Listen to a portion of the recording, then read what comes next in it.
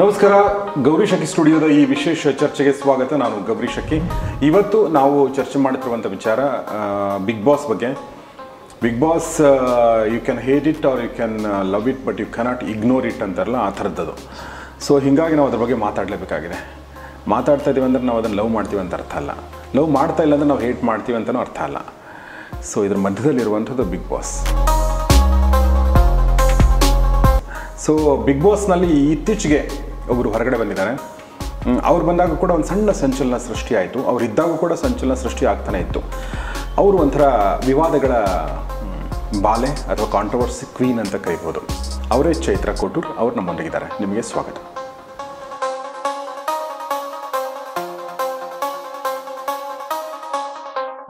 So ನೀವು ಕಲ್ಲು ಹಾಕ್ತಾ ಇದ್ರಿ, ಸಣ್ಣ ಸಣ್ಣ ಆದ್ರೂ ಹಾಕ್ತಾ ಇದ್ರಿ, ಆದ್ರೂ ಹೊರಗಡೆ ಬಂದದ್ದು ಆಶ್ಚರ್ಯ. ಗುಂಪುಗಾರಿಕೆ ಶುರು ಆಗ್ಬಿಟ್ಟಿತ್ತು. ಗುಂಪು ಕಟ್ ಅಂದ್ರೆ ಒಬ್ರು ಮಾತಾಡಿದ್ರೆ ಒಂದಷ್ಟು ಜನ ಸಪೋರ್ಟ್ ಮಾಡೋರು. ಅಲ್ಲಿ ವೈಯಕ್ತಿಕವಾಗಿ ಯಾರ ಸಪೋರ್ಟು ಇಲ್ಲ.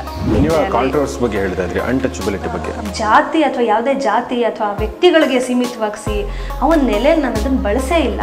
ನನ್ನ ಸಮಾನತೆಗೋಸ್ಕರ ಹೋರಾಡ್ದವಳು. ಹರಿಪ್ರಿಯ ಅವ್ರದ್ದು ನಿಮ್ದು ವಿಷಯಗಳು. ಪ್ರತಿಯೊಬ್ಬರಿಗೂ ಐಡೆಂಟಿಟಿ ಇರುತ್ತೆ, ಹೋಗಿರ್ಬೋದು ಅಂತ ಹೇಳಿರೋ ಬಹುಶಃ ದೊಡ್ಡ ವ್ಯಕ್ತಿ ಆಗ್ಬಿಡ್ತಾ ಇದ್ರೇನು. ನನ್ನ ಹೆಸರು ಹೇಳ್ಕೊಂಡು ಹೋಗಿದಾರ, ಹೋಗ್ಲಿ ಬಿಡಿ, ನನ್ನ ಹೆಸರು ಹೇಳ್ಕೊಂಡು ಯಾರಿಗೂ ಒಳ್ಳೇದಾಗುತ್ತಂದ್ರೆ ಆಗ್ಲಿ ಬಿಡಿ ಅಂತ ಅಂದಿದ್ದಾರೆ. ನಗು ಬರುತ್ತೆ ನನ್ಗೆ. ಅಂದ್ರೆ ಏನೋ ಇದುವರೆಗೂ ಅವರಿಂದನೇ ನನ್ಗೆಲ್ಲ ಆಗ್ತಿದೇನೋ ಅನ್ನೋ ತರ.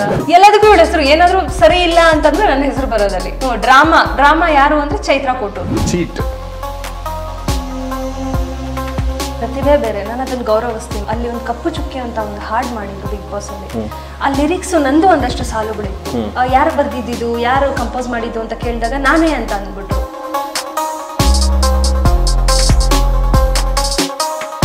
ಸೊ ಹಾಗಾದ್ರೆ ನಮ್ಮ ಜೊತೆಗಿದ್ದಾರೆ ಚೈತ್ರಾ ಕೋಟೂರ್ ಅವರು. ಚೈತ್ರಾ, ನಿಮಗೆ ಸ್ವಾಗತ. ನಮಸ್ಕಾರ. ನಮಸ್ಕಾರ. ಸೊ ಹೇಗಿದ್ದೀರಿ? ಚೆನ್ನಾಗಿದ್ದೀನಿ. ಬಿಗ್ ಬಾಸ್ ನಂತರದ ಜೀವನ ಮತ್ತು ಬಿಗ್ ಬಾಸ್ ಮುಂಚಿನ ಜೀವನ ಅಂತ ಎರಡು ಬೈಫರ್ಕೇಟ್ ಮಾಡ್ಬೇಕನ್ಸುತ್ತಲ್ವಾ ನಿಮ್ಮ ಲೈಫಲ್ಲಿ? ಬಹುಶಃ ನಾನು ಮಾಡಬಾರ್ದು ಅಂತಾನೆ ಅನ್ಕೋತಾ ಇದ್ದೀನಿ, ಬಟ್ ಅದು ಅದಾಗೆ ಆಗ್ತಾ ಇದೆ. ಕೆಲವೊಂದ್ಸಲ ಹಂಗೆ ಅದು. ಹೇಗಿದೆ ಬಿಗ್ ಬಾಸ್ ನಂತರದ್ದು? ನಂತರ ನಾನು ಅಲ್ಲಿಂದ ಹೊರಗೆ ಬರ್ಬೇಕಾದ್ರೆ ಇಷ್ಟೆಲ್ಲ ಜನ ನನ್ನ ಪ್ರೀತಿಸ್ತಾರೆ, ಇಷ್ಟು ಜನ ನನ್ನ ಪ್ರೀತಿಸೋರು ಹುಟ್ಕೊಂಡಿರ್ತಾರೆ ಅಂತ ಅನ್ಕೊಂಡಿರ್ಲಿಲ್ಲ ನಾನು.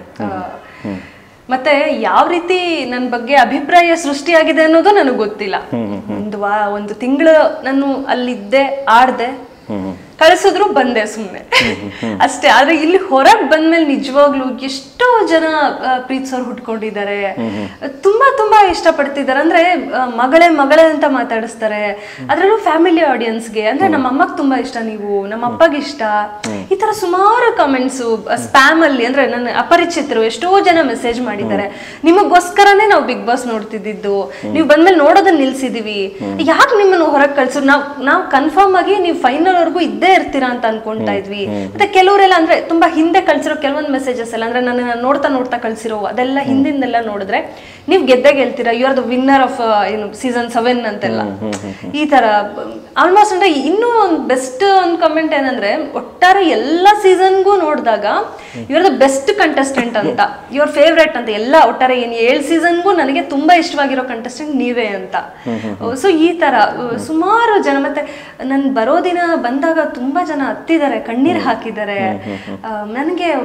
ಹೀಗೆ ರೋಡಲ್ಲಿ ಕಾಣಿಸಿ ಒಂದಷ್ಟು ಜನ ಹೆಂಗಸರು ಬಂದು ತುಂಬಾ ಒಂಥರ ಪ್ರೀತಿಯಿಂದ ಮಾತಾಡ್ಸಿದ್ರು. ಮತ್ತೆ ನೀನ್ ಬರ್ಬೇಕಾದ್ರೆ ನಾನು ಹತ್ಬಿಟ್ಟೆ, ನಿನ್ಗೆ ಹಂಗೆಲ್ಲ ಮಾಡ್ಬಾರ್ದಾಗಿತ್ತು, ಅವರೆಲ್ಲ ಎಷ್ಟು ಮಾಡಿದ್ರು, ಎಷ್ಟು ಬೇಜಾರ್ ಮಾಡಿದ್ರಲ್ವ, ನೀ ಎಷ್ಟು ಒಳ್ಳೆ ಹುಡುಗಿ ಅಲ್ಲ ನೀನು, ಹೆಂಗ್ ಮಾಡಿದ್ರಲ್ಲ ನಿನ್ಗೆ, ನೀನ್ ಇನ್ನೂ ಇರ್ಬೇಕಾಗಿತ್ತು, ನೀನ್ ಯಾಕೆ ಕಳಿಸ್ಬಿಟ್ರು ನೀನ ಅಂತೆಲ್ಲ ಒಂಥರ ಅಂದ್ರೆ ಒಂಥರ ಆರ್ದತ್ರ ನನಗೆ ಒಂಥರ ಕಣ್ಣೀರು ಬರ್ಬೇಕು ಅನ್ನೋಷ್ಟು ಒಂದು ಹೃದಯ ಉಕ್ಕಿ ಬರ್ತಿತ್ತು. ಒಳ್ಳೆ ಹುಡುಗಿ ಅಂತ ಅನ್ಕೊಂಡಿದ್ದಾರೆ ನೀವು? ಒಳ್ಳೆ ಹುಡುಗಿನ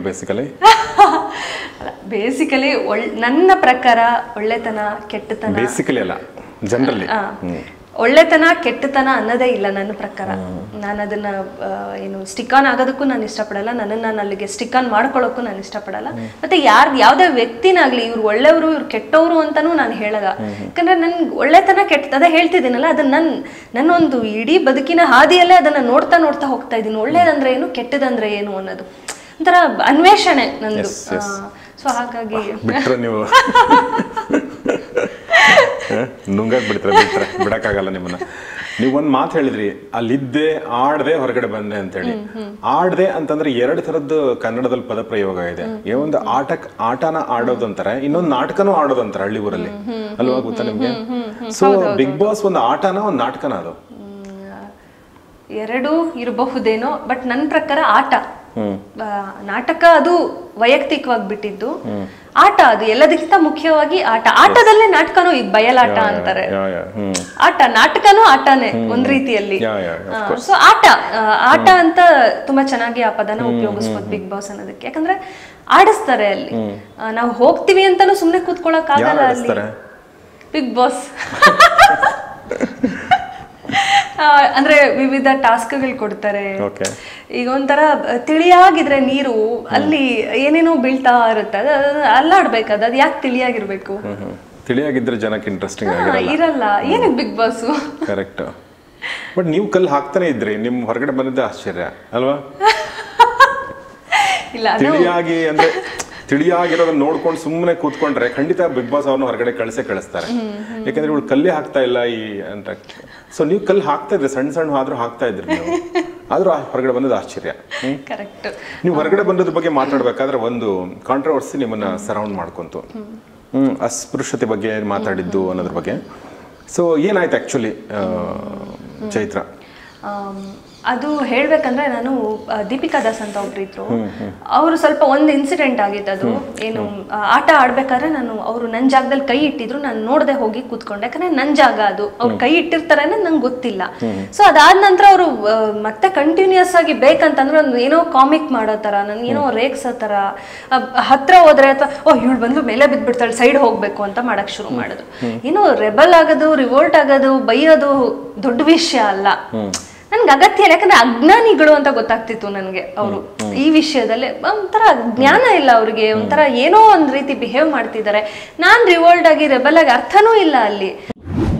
ನೀವು ಕಾಂಟ್ರವರ್ಸಿ ಬಗ್ಗೆ ಹೇಳ್ತಾ ಇದ್ರಿ, ಅನ್ಟಚಬಿಲಿಟಿ ಬಗ್ಗೆ.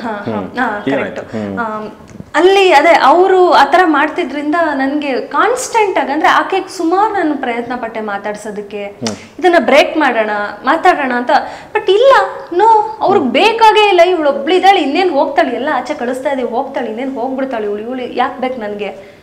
ಯಾಕಂದ್ರೆ ಅಲ್ಲಿ ಇರೋದೇ ಒಂದಷ್ಟು ಜನ ಕಂಟೆಸ್ಟೆಂಟ್ಸ್, ಎಲ್ಲರೂ ಅಲ್ಲಿ ಮುಖ್ಯನೇ ನಮ್ಗೆ ಅಲ್ವಾ? ಸೊ ಅದು ಬರ್ಲಿಲ್ಲ ಆಕೆ ತಲೆಗೆ. ಅವ್ರ ಬಗ್ಗೆ ಹಿಂಗೆ ಹೇಳ್ತಾ ನಾನು ಕೂತ್ಕೊಂಡೇನೋ ಹಿಂಗೆ ಮಾತಾಡ್ತಾ, ಏನು ಒಂಥರ ಮಾಡ್ತಾರಲ್ಲ, ಏನು ಅವರೇನ ಎಲ್ಲ ಗ್ರೇಟ್, ಅವರು ಏನು ಮೇಕಪ್ ಮಾಡ್ಕೊಂಡು ಶೋಕಿ ಮಾಡ್ಕೊಂಡು ಇದ್ಬಿಟ್ರೆ ಅವ ಗ್ರೇಟಾ? ನನಗೆ ಬರಲ್ವಾ ಮೇಕಪ್ ಮಾಡ್ಕೊಳಕ್ಕೆ, ನಂಗೆ ಬರಲ್ವಾ ಸ್ಟೈಲ್ ಮಾಡ್ಕೊಳಕ್ಕೆ, ನಂಗೆ ಸಿಂಪಲ್ ಆಗಿರೋಕೆ ಇಷ್ಟ, ನಾನು ಇರ್ತೀನಿ ಅಷ್ಟೇ. ಏನು ಹತ್ರ ಹೋದ್ರೆ ಹತ್ರನೇ ಬರಲ್ಲ ಅಂತಾರಲ್ಲ, ಯಾಕೆ? ಏನು ನಾವು ಮುಟ್ಟಿಸ್ಕೊಳ್ಳೋದಕ್ಕೆ ಆಗದೆ ಇರೋರು, ನಾವೇನು ಅನ್ಟಚಬಲ್ಸಾ, ನಾವೇನು ಅಸ್ಪೃಶ್ಯರ ಅಂತ ನಕ್ಕೊಂಡು ಹೇಳಿದೆ ಹಾಸ್ಯ ರೀತಿಯಲ್ಲಿ. ಅದು ಆ ಕ್ಷಣದಲ್ಲಿ ಖಂಡಿತ ನನ್ನ ಮನಸ್ಸಲ್ಲಿ ಜಾತಿ ಅಥವಾ ಯಾವುದೇ ಜಾತಿ ಅಥವಾ ವ್ಯಕ್ತಿಗಳಿಗೆ ಸೀಮಿತವಾಗಿಸಿ ಅವನ ನೆಲೆ ನಾನು ಅದನ್ನು ಬಳಸೇ ಇಲ್ಲ. ನನ್ನ ಬಗ್ಗೆ ನಾನು ಹೇಳಿದ್ದು, ನಾನು ಮುಟ್ಟಿಸ್ಕೊಳ್ಳೋದಕ್ಕೆ ಅನರ್ಹಳ, ಮುಟ್ಟಿಸ್ಕೊಳ್ಳೋದಕ್ಕೆ ಆಗದೆ ಇರೋಳ, ನಾನು ಅನ್ಟಚಬಲ್ಲ, ಅಸ್ಪೃಶ್ಯ ಅಂದ್ರೆ ಕನ್ನಡ ಪದ ಜಾಸ್ತಿ ಬಳಸೋದ್ರಿಂದ ನಾನು ಅಸ್ಪೃಶ್ಯಳ ಅಂತ ಬಳಸಿದೆ. ಆದರೆ ಹೊರಗೆ ಬಂದ ಮೇಲೆ ನನಗೆ ಗೊತ್ತಾಗಿದ್ದು, ಇಷ್ಟು ದೊಡ್ಡ ಗಲಾಟೆ ಆಗಿದೆ, ನಾನು ಆ ಪದ ತಗೊಂಡಿದ್ದು, ನಾನು ಯಾವುದೋ ಜಾತಿನ ನಿನ್ಸಿದ್ದೀನಿ, ಯಾವುದೋ ಜಾತಿನ ಕುರಿತು ನಾನೇನೋ ಅವಹೇಳನಕಾರಿ ಒಂದು ಮಾತನ್ನ ಮಾತಾಡಿದ್ದೀನಿ ಅಂತ ತುಂಬಾನೇ ದುಃಖ ಆಯ್ತು. ಯಾಕಂದ್ರೆ ನಾನು ಈಗ ಯಾರನ್ನ ಹೋರಾಟ ಮಾಡಿದರೆ, ಯಾರಾದ್ರ ಬಗ್ಗೆ ವಿರುದ್ಧವಾಗಿ ಮಾತಾಡಿದ್ರೆ ಅವ್ರ ಪರವಾಗಿ ನಾನು ಬರ್ದವಳು, ಮಾತಾಡ್ದವಳು, ನನ್ನ ಜೀವನನೇ, ನನ್ನ ಕ್ರಮನೇ ಆ ಥರ ಇದೆ. ನಾನು ಸಮಾನತೆಗೋಸ್ಕರ ಹೋರಾಡ್ದವಳು, ನಾನು ಬರವಣಿಗೆ ಎಷ್ಟೋ ಬರೀತೀನಿ, ನಾನು ಬಂಡಾಯ ಪದ್ಯಗಳನ್ನ ಬರೆದಿದ್ದೀನಿ, ನಾನು ಈ ಅಸಮಾನತೆ ಇರಬಾರ್ದು ಅನ್ನೋ ಕಾರಣಕ್ಕೆ ಎಷ್ಟೋ ನಾನು ಹೋರಾಡ್ತೀನಿ. ಅವ್ರ ಯಾರು ಈಗ ನನ್ನ ವಿರುದ್ಧವಾಗಿ ಮಾಡಿದ್ದಾರೆ, ಅವರು ಕೆಲವ್ರು ಗೆಳೆಯರೆಲ್ಲ ನನ್ನ ಗೆಳೆಯರು. ಸೊ ನನ್ನ ವಿರುದ್ಧವಾಗಿ ಈ ತರ ಆಗುತ್ತಲ್ಲ, ಹಿಂಗ್ ಮಾಡಿದ್ರಲ್ಲ, ಅಟ್ಲೀಸ್ಟ್ ಅವ್ರು ತಿಳ್ಕೊಬೋದಿತ್ತು ನನ್ನ ಬ್ಯಾಕ್ಗ್ರೌಂಡ್ ಏನು ಅಂತ. ಗೊತ್ತಿಲ್ಲ ಅಂದಿದ್ರೆ ಯಾರು ಈ ಹುಡುಗಿ ಏನು ಅಂತ. ನಾನು ಒಂದಷ್ಟು ಫೇಸ್ಬುಕ್ ಪೋಸ್ಟ್ ಅದು ಇದು ನೋಡಿದ್ರೆ ಗೊತ್ತಾಗ್ಬಿಡೋದು, ಇವಳು ಇಲ್ಲ, ಇವಳು ಆ ಥರ ಇಲ್ಲ, ಇವಳು ನಮ್ಮ ಥರ ಇದ್ದಾಳೆ, ನಮ್ಮ ಬಗ್ಗೆ ಮಾತಾಡಿದಾಳೆ ಇವಳು ಅಂತ ಗೊತ್ತಾಗೋದು. ಬಟ್ ಅದೇನೂ ನೋಡದೆ ಒಂಥರ ಕೊಚ್ಕೊಂಡು ಹೋಗುತ್ತಲ್ಲ, ಏನೋ ಬಂದರೆ ಒಂದೇ ಸರಿ, ಆ ಥರ ಒಂದು ಸಣ್ಣ ಸ್ಟೇಟ್ಮೆಂಟಿಂದ ಅವ್ರಂಗೆ ಮಾಡಿದ್ದು ನನಗೆ ತುಂಬ ಬೇಸರ ಆಯಿತು. ಅಲ್ಲ, ನೀವು ಹೇಳಿದ್ದು ನಿಜ. ಒಂದು ರೀತಿಯಿಂದ ನಿಮ್ಮ ಫೇಸ್ಬುಕ್ಕಲ್ಲಿ ನಾನು ಅಬ್ಸರ್ವ್ ಮಾಡ್ತಾ ಇದ್ದೆ, ನಿಮ್ಮ ಪರವಾಗಿ ಕೂಡ ಕೆಲವರು ನಿಂತ್ಕೊಂಡ್ರು. ಅಂದ್ರೆ ಯಾರೋ ಒಬ್ಳು ಹುಡುಗಿ ಅಥವಾ ಒಬ್ಳು ಗೊತ್ತಿಲ್ಲದೆ ಇರೋಂಥವ್ರು ಯಾರಾದ್ರೂ ಆತರ ಶಬ್ದ ಬಳಸಿದ್ರೆ ನೀವು ರಾಜ್ಯಾದ್ಯಂತ ಉಗ್ರ ಪ್ರತಿಭಟನೆ ಮಾಡೋ ಅವಶ್ಯಕತೆ ಇಲ್ಲ, ಅವ್ರ ಹತ್ರ ಹೋಗಿ ಮಾತಾಡಿ. ಅಕಸ್ಮಾತ್ ಅವ್ರು ತಪ್ಪು ಅಂತ ಅವ್ರಿಗೆ ಅರಿವಾದ್ರೆ ಬಹುಶಃ ತಿದ್ಕೊಳ್ಳುವಂತ ಸಾಧ್ಯತೆಗಳು ಇರ್ತವೆ. ಬೇರೆ ಕೆಲಸಗಳನ್ನ ಮಾಡಿ ಅಂತ ಅವ್ರಿಗೆ ಯಾರು ಹೋರಾಟ ಮಾಡಿದ್ರೆ ಅಂಥವ್ರಿಗೆ ಕೂಡ ಬುದ್ಧಿವಾದ ಹೇಳಿದ್ದು ಅಂದ್ರೆ ಅವರೇ. ಮತ್ತೆ ಅಂದ್ರೆ ಯಾರು ಆ ಹೋರಾಟದ ಮುಂಚೂಣಿಲಿದ್ದಾರೆ ಅಂಥವ್ರೆ ಇನ್ನೊಬ್ರಿಗೆ ಬುದ್ಧಿ ಹೇಳುವಂತ ಸ್ಟೇಟಸ್ಗಳನ್ನ ಕೂಡ ನೋಡಿದೆ ನಾನು. ಆಮೇಲೆ ಬಹುಶಃ ಅದು ತಣ್ಣಗಾಯ್ತು ಅಂತ ಅನ್ಕೋತೀನಿ. ಖಂಡಿತ, ಯಾಕಂದ್ರೆ ಒಂದಷ್ಟು ಜನಕ್ಕೆ ಆಲ್ರೆಡಿ ಗೊತ್ತಿತ್ತು ನನ್ನ ಬಗ್ಗೆ, ನಾನು ಏನ್ರ ಬಗ್ಗೆ ನನ್ನ ನಿಲುವುಗಳಿದೆ ಅಂತ ಗೊತ್ತಿತ್ತು ಒಂದಷ್ಟು ಜನಕ್ಕೆ. ಸೊ ಹಾಗಾಗಿ ಹೇಳಿದ್ರು. ಇನ್ನೊಂದೇನಂದ್ರೆ ಆ ಪದನ ಇವರು ಜಾತಿಗೆ ಯಾಕೆ ಅಂಟಿಸ್ಕೊಂಡಿದ್ದಾರೆ ಅನ್ನುವಂಥದ್ದು ನನಗೆ. ಅನ್ಟಚಬಲ್ ಅನ್ನೋದನ್ನ ಜಾತಿಗೆ ಅಂಟಿಸ್ಕೊಳ್ಳೋದು ತಪ್ಪಲ್ಲ, ಆದ್ರೆ ಒಂದು ಜಾತಿಗೆ ಅಂಟಿಸ್ಕೊಳ್ಳೋದು ತಪ್ಪು. ಯಾಕಂದ್ರೆ ತುಂಬಾ ಮೇಲಿರುವಂತಹ 2 ಜಾತಿಗಳು ತಗೊಳ್ಳಿ, ಸುಮ್ಮನೆ ಎಕ್ಸಾಂಪಲ್ ಹೇಳ್ತಾರದು. ಫಾರ್ ಎಕ್ಸಾಂಪಲ್ ಬ್ರಾಹ್ಮಣರು ಮತ್ತು ಲಿಂಗಾಯತರು ಅಥವಾ ಬ್ರಾಹ್ಮಣರು ಮತ್ತು ಒಕ್ಕಲಿಗರು ತಗೊಂಡ್ರೆ ಅಲ್ಲೂ ಅನ್ಟಚಬಿಲಿಟಿ ಇದೆ. ಪ್ರತಿಯೊಂದು ಕಡೆನೂ ಇದೆ. ಒಂದ್ 2-3 ಜಾತಿಗಳನ್ನ ತಗೊಳ್ಳಿ, ಅಲ್ಲೂ ಅನ್ಟಚಬಿಲಿಟಿ ಅಲ್ಲ. ಈಗ ಹೆಣ್ಮಕ್ಳೇ ತಗೊಳ್ಳಿ, ಈಗ್ಲೂ ಕೂಡ ಸಮಾಜದಲ್ಲಿ ಎಷ್ಟೋ ಜನ ಮುಟ್ಟಾದಾಗ ಮುಟ್ಟಲ್ಲ ಅವ್ರನ್ನ. ಅನ್ಟಚಬಿಲಿಟಿ ಅದು. ಮುಟ್ಟಾದಾಗ ಮುಟ್ಟಿಸ್ಕೊಡಲ್ಲ ಹೆಣ್ಮಕ್ಳನ್ನ. ಅದಕ್ಕೆ ಏನ್ ಹೇಳ್ತೀರಾ? ಅದಕ್ಕೆ ಮುಟ್ಟು ಅಂತ ಮುಟ್ಟು ನೋಡಿ, ಮುಟ್ಟು ಅನ್ನೋ ಹೆಸರು ಮುಟ್ಟಿಸ್ಕೊಳಲ್ಲ. ಅಲ್ಲ, ಇದು ಅನ್ಟಚಬಿಲಿಟಿ ಅಲ್ವಾ? ಸೊ ಅಲ್ಲಿ ನಾನು ಹೇಳಿದ್ರೆ ಅದನ್ನ ಜಾತಿ ಅಂತ ಹೇಳ್ತೀರಾ ನೀವು? ಆ ಪದ ಬೇರೆನೇ ಇದೆ, ಅದರ ಅರ್ಥ ಬೇರೆ ಇದೆ. ಏನನ್ನ ಮುಟ್ಟಿಸ್ಕೊಳ್ಳೋದಕ್ಕೆ ಸಾಧ್ಯ ಇಲ್ವೋ ಅದನ್ನ ಅನ್ಟಚಬಲ್ ಅಂತಾರೆ. ಅದೊಂದು ಹೇಸಿಗೆ ಆಗಬಹುದು, ಅಥವಾ ಏನೋ ಚರ್ಮರೋಗ ಆಗಬಹುದು, ಅಥವಾ ಇನ್ನೇನೋ ಆಗಬಹುದು. ಮುಟ್ಟೋದಕ್ಕೆ ಅರ್ಹವಾದದ್ದಲ್ಲ ಅದು, ಅನ್ಟಚಬಲ್. ಖಂಡಿತ ನಾನು ಮಾತಾಡಿದ್ರೆ ನಿಮ್ ಜೊತೆಗೆ ಇದ್ರ ಬಗ್ಗೆ ಇಲ್ಲ, ಯಾರು ಪರ್ಸನಲ್ ಆಗಿ ಬಹುಶಃ ನನ್ನ ಇಂಟರ್ವ್ಯೂಸ್ ಏನಾದ್ರು ನೋಡಿರ್ಬೋದು, ಈ ತರ ಹೇಳಿಕೆ ಕೊಟ್ಟಿರೋದು, ಅಥವಾ ಆಮೇಲೆ ತಿಳಿದಿರಬಹುದು ಅವ್ರಿಗೆ. ಮತ್ತೆ ಇನ್ನೊಂದು, ಅವರಿಗೆ ಬಹುಶಃ ನನ್ನ ಹೊರಗೆ ಹಾಕ್ಬೇಕು ಅಂತಿತ್ತಲ್ಲ, ನಾನು ಹೊರಗೆ ಬಂದಿದ್ದ ಸಮಾಧಾನನೂ ಆಗಿರಬಹುದು, ಸುಮ್ಮನೆ ಆಗಿರಬಹುದು, ಬೇಜಾರು ಆಗಿರ್ಬೋದು, ಸುಮ್ಮನೆ ಹೋರಾಟ ಮಾಡಿದ್ವಿ ಅಂತ ಹೇಳಿ. ಅದಾಗಿದ್ರೆ ನನಗೆ ಖುಷಿ, ಯಾಕಂದ್ರೆ ನಾನು ಹೊರಗೆ ಬಂದಿದ್ದು ನಂಗೆ ಬೇಸರ ಇಲ್ಲ, ತಪ್ಪು ಅರ್ಥ ಮಾಡ್ಕೊಂಡ್ರಲ್ಲ ಅದು ನನಗೆ ತುಂಬಾ ದುಃಖ ಆಗಿದೆ. 28 ದಿನ ಇದ್ರಾ ನೀವು? ಓಕೆ 4 ವಾರ. ಓಕೆ, ಹೇಗಿತ್ತು 4 ವಾರದ ಅನುಭವ? ಏನ್ ಕಲ್ಕೊಂಡ್ರಿ ಚೈತ್ರ ನೀವು ಅದರಲ್ಲಿ? ಸರ್, ಕಲಿಕೆ ಅಂತ ಹೇಳೋದಾದ್ರೆ ನಾನು ಸ್ವಲ್ಪ ಸೋಂಬೇರಿ ಆಗಿದೆ ನನ್ನ ಬದುಕಲ್ಲಿ. ಅಂದ್ರೆ ಸಮಯದ ಮಹತ್ವ ಅಷ್ಟು ನನಗೆ ಗೊತ್ತಿರಲಿಲ್ಲ. ತುಂಬಾ ಅಂದ್ರೆ ಇವಾಗ ರಾತ್ರಿ ಏನೋ ಅನ್ಕೋತಿದ್ದೆ, ಒಂದು ಬೆಳಗ್ಗೆ ಅಷ್ಟೊತ್ತಿಗೆ ಇಲ್ಲ ಅದು ಚೆನ್ನಾಗಿಲ್ಲ, ಇನ್ನೇನಾದ್ರೂ ಬೇರೆ ಮಾಡೋಣ, ತುಂಬಾ ಡೈವರ್ಟ್ ಆಗ್ತಿದ್ದೆ. ಮತ್ತೆ ಇನ್ನೂ ಸಮಯ ಇದೆ, ಬದುಕು ಏನಕ್ಕೆ ಫಾಸ್ಟ್ ಓಡ್ಬೇಕು ಆಮೇಲೆ ತರ ಇದ್ದೆ ನಾನು ಒಂಥರ. ಬಟ್ ಈಗ ಬಿಗ್ ಬಾಸ್ಗೆ ಹೋದ್ಮೇಲೆ ತುಂಬಾ ಚೆನ್ನಾಗಿ ಸಮಯದ ಅರಿವಾಗಿದೆ. ಮತ್ತೆ ಅಲ್ಲಿದ್ದಾಗ್ಲೇ ನನ್ಗೆ ಎಷ್ಟೋ ಒಂದು ಆಲೋಚನೆಗಳು ಬರ್ತಿತ್ತು. ನಾನು ಹೊರಗೆ ಹೋಗಿ ಇದನ್ನ ಮಾಡ್ಬೇಕು, ಅದನ್ನ ಮಾಡ್ಬೇಕು, ಇಷ್ಟೆಲ್ಲ ಇದೆಲ್ಲ, ಜಗತ್ತು ಎಷ್ಟು ಸುಂದರವಾಗಿದೆ. ಯಾಕಂದ್ರೆ ಅಲ್ಲಿ ಏನೂ ಇಲ್ಲ, ನಾವ್ ಅಷ್ಟೇ ಜನ, ಒಂದೇ ಮನೆ, ಇಡೀ ಜಗತ್ತು ಎಷ್ಟು ಮಹತ್ವಪೂರ್ಣವಾಗಿರೋದು, ಎಷ್ಟು ಸುಂದರವಾಗಿದೆ ಅಪ್ಪ ಪ್ರಪಂಚ ಅಂತೆಲ್ಲ ಅನ್ಸೋದಕ್ಕೆ ಶುರು ಆಯ್ತು. ಅರಿವಾಗೋದು ನೀವು ಬಂದಿ ಆಗಿದ್ದಾಗ ಅಂತಾರಲ್ಲ ಆತರ. ಖಂಡಿತವಾಗ್ಲು ಅದೇ ಅಂದ್ರೆ ಮತ್ತೆ ಯಾವುದೇ ವಸ್ತುಗಳು ಅಥವಾ ವಿಷಯಗಳು ನಮ್ಮಿಂದ ದೂರ ಇದ್ದಾಗ ಅದ್ರ ಮಹತ್ವ ಗೊತ್ತಾಗುತ್ತಲ್ಲ, ಹಂಗೆ ನನ್ಗೆ ಇಡೀ ಒಟ್ಟಾರೆ ಪ್ರಪಂಚ, ಜನಗಳು, ನನ್ನ ಪ್ರೀತಿಸ್ತಿದ್ದ ಜನಗಳು. ಯಾಕಂದ್ರೆ ಅಲ್ಲಿ ಹೋಗಿ ನನ್ಗೆ ಹೆಂಗಾಗ್ಬಿಡ್ತಾರೆ ಕೆಲವೊಂದು ಕ್ಷಣಗಳಂತ, ಆಲ್ಮೋಸ್ಟ್ ಎಲ್ಲರೂ ಟಾರ್ಗೆಟ್ ಮಾಡಕ್ ಶುರು ಮಾಡಿದ್ರು ನನ್ನ. ಯಾರು ಅಷ್ಟಾಗಿ ನನ್ನ ಜೊತೆ ಬೆರೀತಿರ್ಲಿಲ್ಲ. ಯಾರಾದ್ರೂ ಒಂದು ಜೀವ, ಪ್ರೀತಿಸೋ ಜೀವ ಬಂದು ನನ್ನ ಮಾತು ಕೇಳುತ್ತಾ, ಇಲ್ಲಿ ನನ್ನ ಮಾತಾಡ್ಸುತ್ತಾ. ಅದೇ ನೀವು ಹೇಳಿದ್ರಲ್ಲ.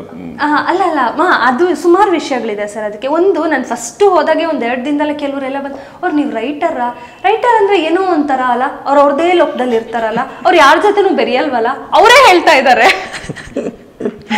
ಇನ್ನು ಅಪ್ಪಿ ಏನಾದ್ರು ಮಾತಾಡಕ್ ಶುರು, ಅವ್ರು ಏನೋ ಮಾತಾಡ್ತಾರಪ್ಪ, ಅರ್ಥನೇ ಆಗಲ್ಲ.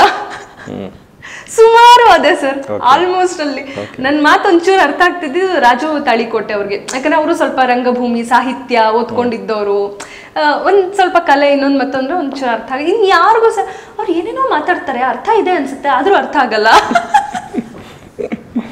ಇದೇ ಕಂಟಿನ್ಯೂಸ್ ಕಾಮೆಂಟ್ಸು.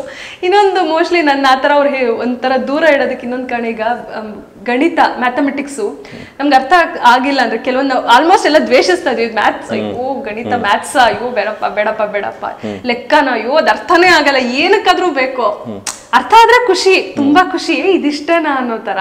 ಸೊ ನಾನು ಅವ್ರಿಗೆ ಬಹುಶಃ ಅರ್ಥ ಆಗ್ತಿರ್ಲಿಲ್ಲ, ಅದಕ್ಕೆ ದೂರ ಇಟ್ಟಿದ್ರೇನು ಅಂತ. ಗಣಿತ ತರ ನೀವು ನಮಗೂ ಇಷ್ಟ ಆಗಲ್ಲ ನೀವು ಹಾಗಾದ್ರೆ.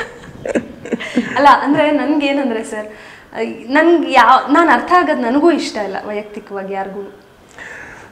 ಅಲ್ಲ, ನೀವು ಹೇಳಿದ್ರಲ್ಲ ಕೆಟ್ಟವರು ಮತ್ತು ಒಳ್ಳೆಯವರು ಅಂತ ಹೇಳಿ, ಅದೇ ತರ ಇದು ಕೂಡ. ಅಂದ್ರೆ ಅರ್ಥ ಆಗ್ಬೇಕು ಅಂತಾನೂ ಅಲ್ಲ, ಅರ್ಥ ಆಗ್ಬಾರ್ದು ಅಂತಾನೂ ಅಲ್ಲ ಅಲ್ವಾ? ಸೊ ಅರ್ಥ ಆಗೋರಿಗೆ ಅರ್ಥ ಆದ್ರೆ ಸಾಕು ಅಲ್ವಾ? ಎಲ್ರಿಗೂ ಅರ್ಥ ಮಾಡಿಸೋ ಅವಶ್ಯಕತೆ ಇಲ್ಲ. ಮತ್ತೆ ಅಂದ್ರೆ ಅದೇ ಎಸ್ಪೆಷಲಿ ಯಾವುದೇ ಕ್ರಿಯೇಟಿವ್ ವ್ಯಕ್ತಿ ಕೂಡ ಅವರು ವೈಯಕ್ತಿಕವಾಗಿ ಯಾರಿಗಾದ್ರೂ ಅರ್ಥ ಆಗ್ಬೇಕು ಅಂತ ಅವ್ರು ಬಯಸಲ್ಲ. ನನ್ನ ಕೃತಿಗಳನ್ನ, ನನ್ನಿಂದ ಏನ್ ಹೊರಗೆ ಬರುತ್ತೆ ಅದು ಅರ್ಥ ಆದ್ರೆ ಸಾಕು, ಅಥವಾ ಅದ್ರಲ್ಲಿ ಏನೋ ಸಿಕ್ಕಿದ್ರೆ ಸಾಕು ಜನಕ್ಕೆ. ಈಗ ಚೈತ್ರ ಇದೆ ಅಂತ ಗೊತ್ತಾಗ್ಬಿಟ್ರೆ, ನಾನು ಏನಾದ್ರು ಬರ್ದಾಗ, ನಾನು ಸಿನಿಮಾ ಮಾಡಿದಾಗ, ಇನ್ನೊಂದು ಮಾಡಿದಾಗ, ಅವಳ ತಲೆಯಲ್ಲಿ ಏನೇನೋ ಇದೆ ಅದನ್ನೇ ಮಾಡಿದಾಳೆ, ಅವಳ ಬದುಕಿ ಏನೋ ಇದೆ ಅಲ್ಲ ಅದನ್ನೇ ಮಾಡಿದಾಳೆ, ಅಥವಾ ಯಾವ್ದೋ ವ್ಯಕ್ತಿ ನೋಡಿದ್ಲಲ್ಲ ಅವ್ರನ್ನೇ ಅದೇ ಪಾತ್ರನ ಇಲ್ಲಿ ಹಾಕಿದಾಳೆ, ಇದೆಲ್ಲ ಬಂದ್ಬಿಟ್ಟು ಬೇಕಾಗೇ ಇಲ್ಲ. ನಾನ್ ಯಾಕೆ ಬೇಕು, ನನ್ ಯಾಕೆ ಅರ್ಥ ಮಾಡ್ಕೋತೀರಾ? ನಾನು ಮಾಡೋ ಕೆಲಸ ನೋಡಿ, ನಾನು ಬರೆಯೋ ಪದ್ಯ ನೋಡಿ, ನಾನು ಮಾಡೋ ಸಿನಿಮಾ ನೋಡಿ. ಹೇಳಿ ನೋಡೋಣ. ಕವನ ಇದು ಎಂಥದೋ ಹುಡುಗ ಇದು ಪ್ರೇಮ. ಸೂಪರ್. ನಿನ್ನ ಮುಖ ಮೂಗು ಕಿವಿಯನ್ನಷ್ಟೇ ನಾನು ಮುಟ್ಟಬಹುದು, ಶಾಂಪುವಿನ ನಿನ್ನ ಕೂದಲ ವಾಸನೆ ತೆಗೆದುಕೊಳ್ಳಬಹುದು. ನನಗೆ ಹುಚ್ಚು ಹೆಚ್ಚಾದಾಗ ನಿನ್ನ ಇಡೀ ದೇಹ ಕಚ್ಚಬಹುದು, ಚಿವುಟಬಹುದು, ಮುತ್ತಿಡಬಹುದು, ಉಜ್ಜಾಡಬಹುದು. ಅಷ್ಟೇ. ಇದೆಂಥದೋ ಹುಡುಗ ಇದು ಪ್ರೇಮ. ಪ್ರೇಮವೆಂದರೆ ನನಗೆ ನಿನ್ನ ಇಡೀ ಒಳ ದೇಹವ ನೋಡುವಂತಿರಬೇಕು. ನಿನ್ನ ನರನಾಡಿಗಳಲ್ಲಿ ನನ್ನಂತೆ ರಕ್ತ ಸಂಚರಿಸುವುದನ್ನು ಪರಸ್ಪರ ಆಸ್ವಾದಿಸುವಂತಿರಬೇಕು. ನಿನ್ನ ಕೋಟ್ಯಾಂತರ ಜೀವ ಕಣಗಳು ನಕ್ಷತ್ರದಂತೆ ಮಿಂಚುವುದನ್ನು ನೋಡಲಾಗಬೇಕು. ಕೇಳಿಲಿ, ಆಗಾಗ ನಿನ್ನ ಹೃದಯವ ಮುಟ್ಟಬೇಕು. ಅದು ಲಬ್ ಡಬ್ ಎಂದು ಹೊಡೆದುಕೊಳ್ಳುವುದ ಅಂಗೈಯಲ್ಲಿ ಅನುಭವಿಸಬೇಕು. ನಿನ್ನ ಕಿಡ್ನಿಗೆ ಆಗಾಗ ಮುತ್ತಿಟ್ಟು ಮಾಲೀಸು ಮಾಡಬೇಕು. ನಿನ್ನ ಕರುಳುಗಳ ಒಳಗೆ ಬ್ರಷ್ ಹಾಕಿ ತೊಳೆಯಬೇಕು. ನಿನ್ನ ಕೋಟ್ಯಾಂತರ ವೀರ್ಯಾಣುಗಳಲ್ಲಿ ಒಂದಾದರೂ ನನ್ನನ್ನು ಅಮ್ಮ ಅನ್ನುವುದೇ ನಾನು ಇಣಿಕಿ ಪರೀಕ್ಷಿಸಬೇಕು. ನಿನ್ನೊಳಗೆ ಮಲಗಿ ನಿನ್ನ ಚರ್ಮವನ್ನು ನನ್ನ ಹೊದಿಕೆಯನ್ನಾಗಿಸ್ಕೋಬೇಕು.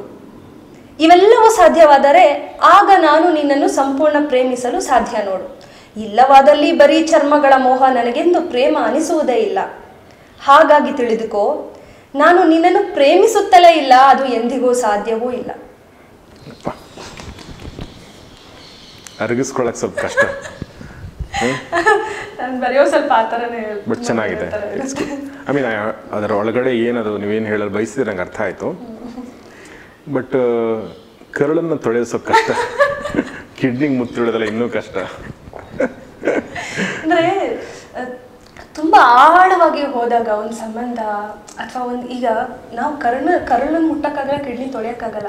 ಆದರೆ ಅವನು ನಮ್ಮ ಮದುವೆ ನನ್ನೊಳಗೆ ಒಂದು ಜೀವ ಹುಟ್ಟುತ್ತಲ್ಲ, ಕರುಳು ಕಿಡ್ನಿ ಎಲ್ಲದನ್ನೂ ಹೊತ್ಕೊಂಡು ಬರುತ್ತಲ್ಲ. ಅದು ತುಂಬ ಆಳಕ್ಕೆ ಹೋದಾಗ ಅದೆಲ್ಲ ಕನೆಕ್ಷನ್ಸು ಇರಬೇಕು, ಬೇಕು ಅಲ್ಲ, ಸಾಧ್ಯ ಇಲ್ಲ, ಒಂದು ಬಯಕೆ ಅಷ್ಟೇ. ಯುಟೋಪಿಯನ್. ಬಟ್ ಸಾಧ್ಯ ಇಲ್ಲ ಅಂತೇನಲ್ಲ, ಬಟ್ ಚೆನ್ನಾಗಿದೆ. ಸೊ ಈ ಥರ ಸುಮಾರು ಬರ್ತಿದ್ದೀರಿ ನೀವು? ಸುಮಾರು ಬರ್ತೀವಿ. ಹಾಡು ಸಿನಿಮಾಗಳಿಗೂ ಏನಾದರೂ ಆಗಿದೆಯಾ? ಒಂದು ಸುಜಿದಾರಕ್ಕೆ ಬಂದಿದೆ. ಒಂದು ಅದು ಹುಣ್ಣಿಮೆ ರಾತ್ರಿಯಲ್ಲಿ ಹರಕು ಚಾಪೆಯಲ್ಲಿ ನಾ ಸುಮ್ಮನೆ ಮಲಗಿರಲು ಅಮ್ಮ, ಗುಡಿಸಾಲ ಗರಿಕೆ ಸಂಧಿಗಳ ನಡುವೆ ಕಾಣುವುದು ಚಂದಿರನ ಬಿಂಬ, ಬಾರೆ ರಾಣಿ ಒಮ್ಮೆ ನೀನು ನನ್ನ ಲೋಕಕ್ಕೆ ಎನ್ನುವ, ಬಾರದೆ ಹೋದರೆ ಗುಡಿಸಲಲೇ ಉಳಿವೆ ಎಂದು ನೋಡಿ ನಗುವ.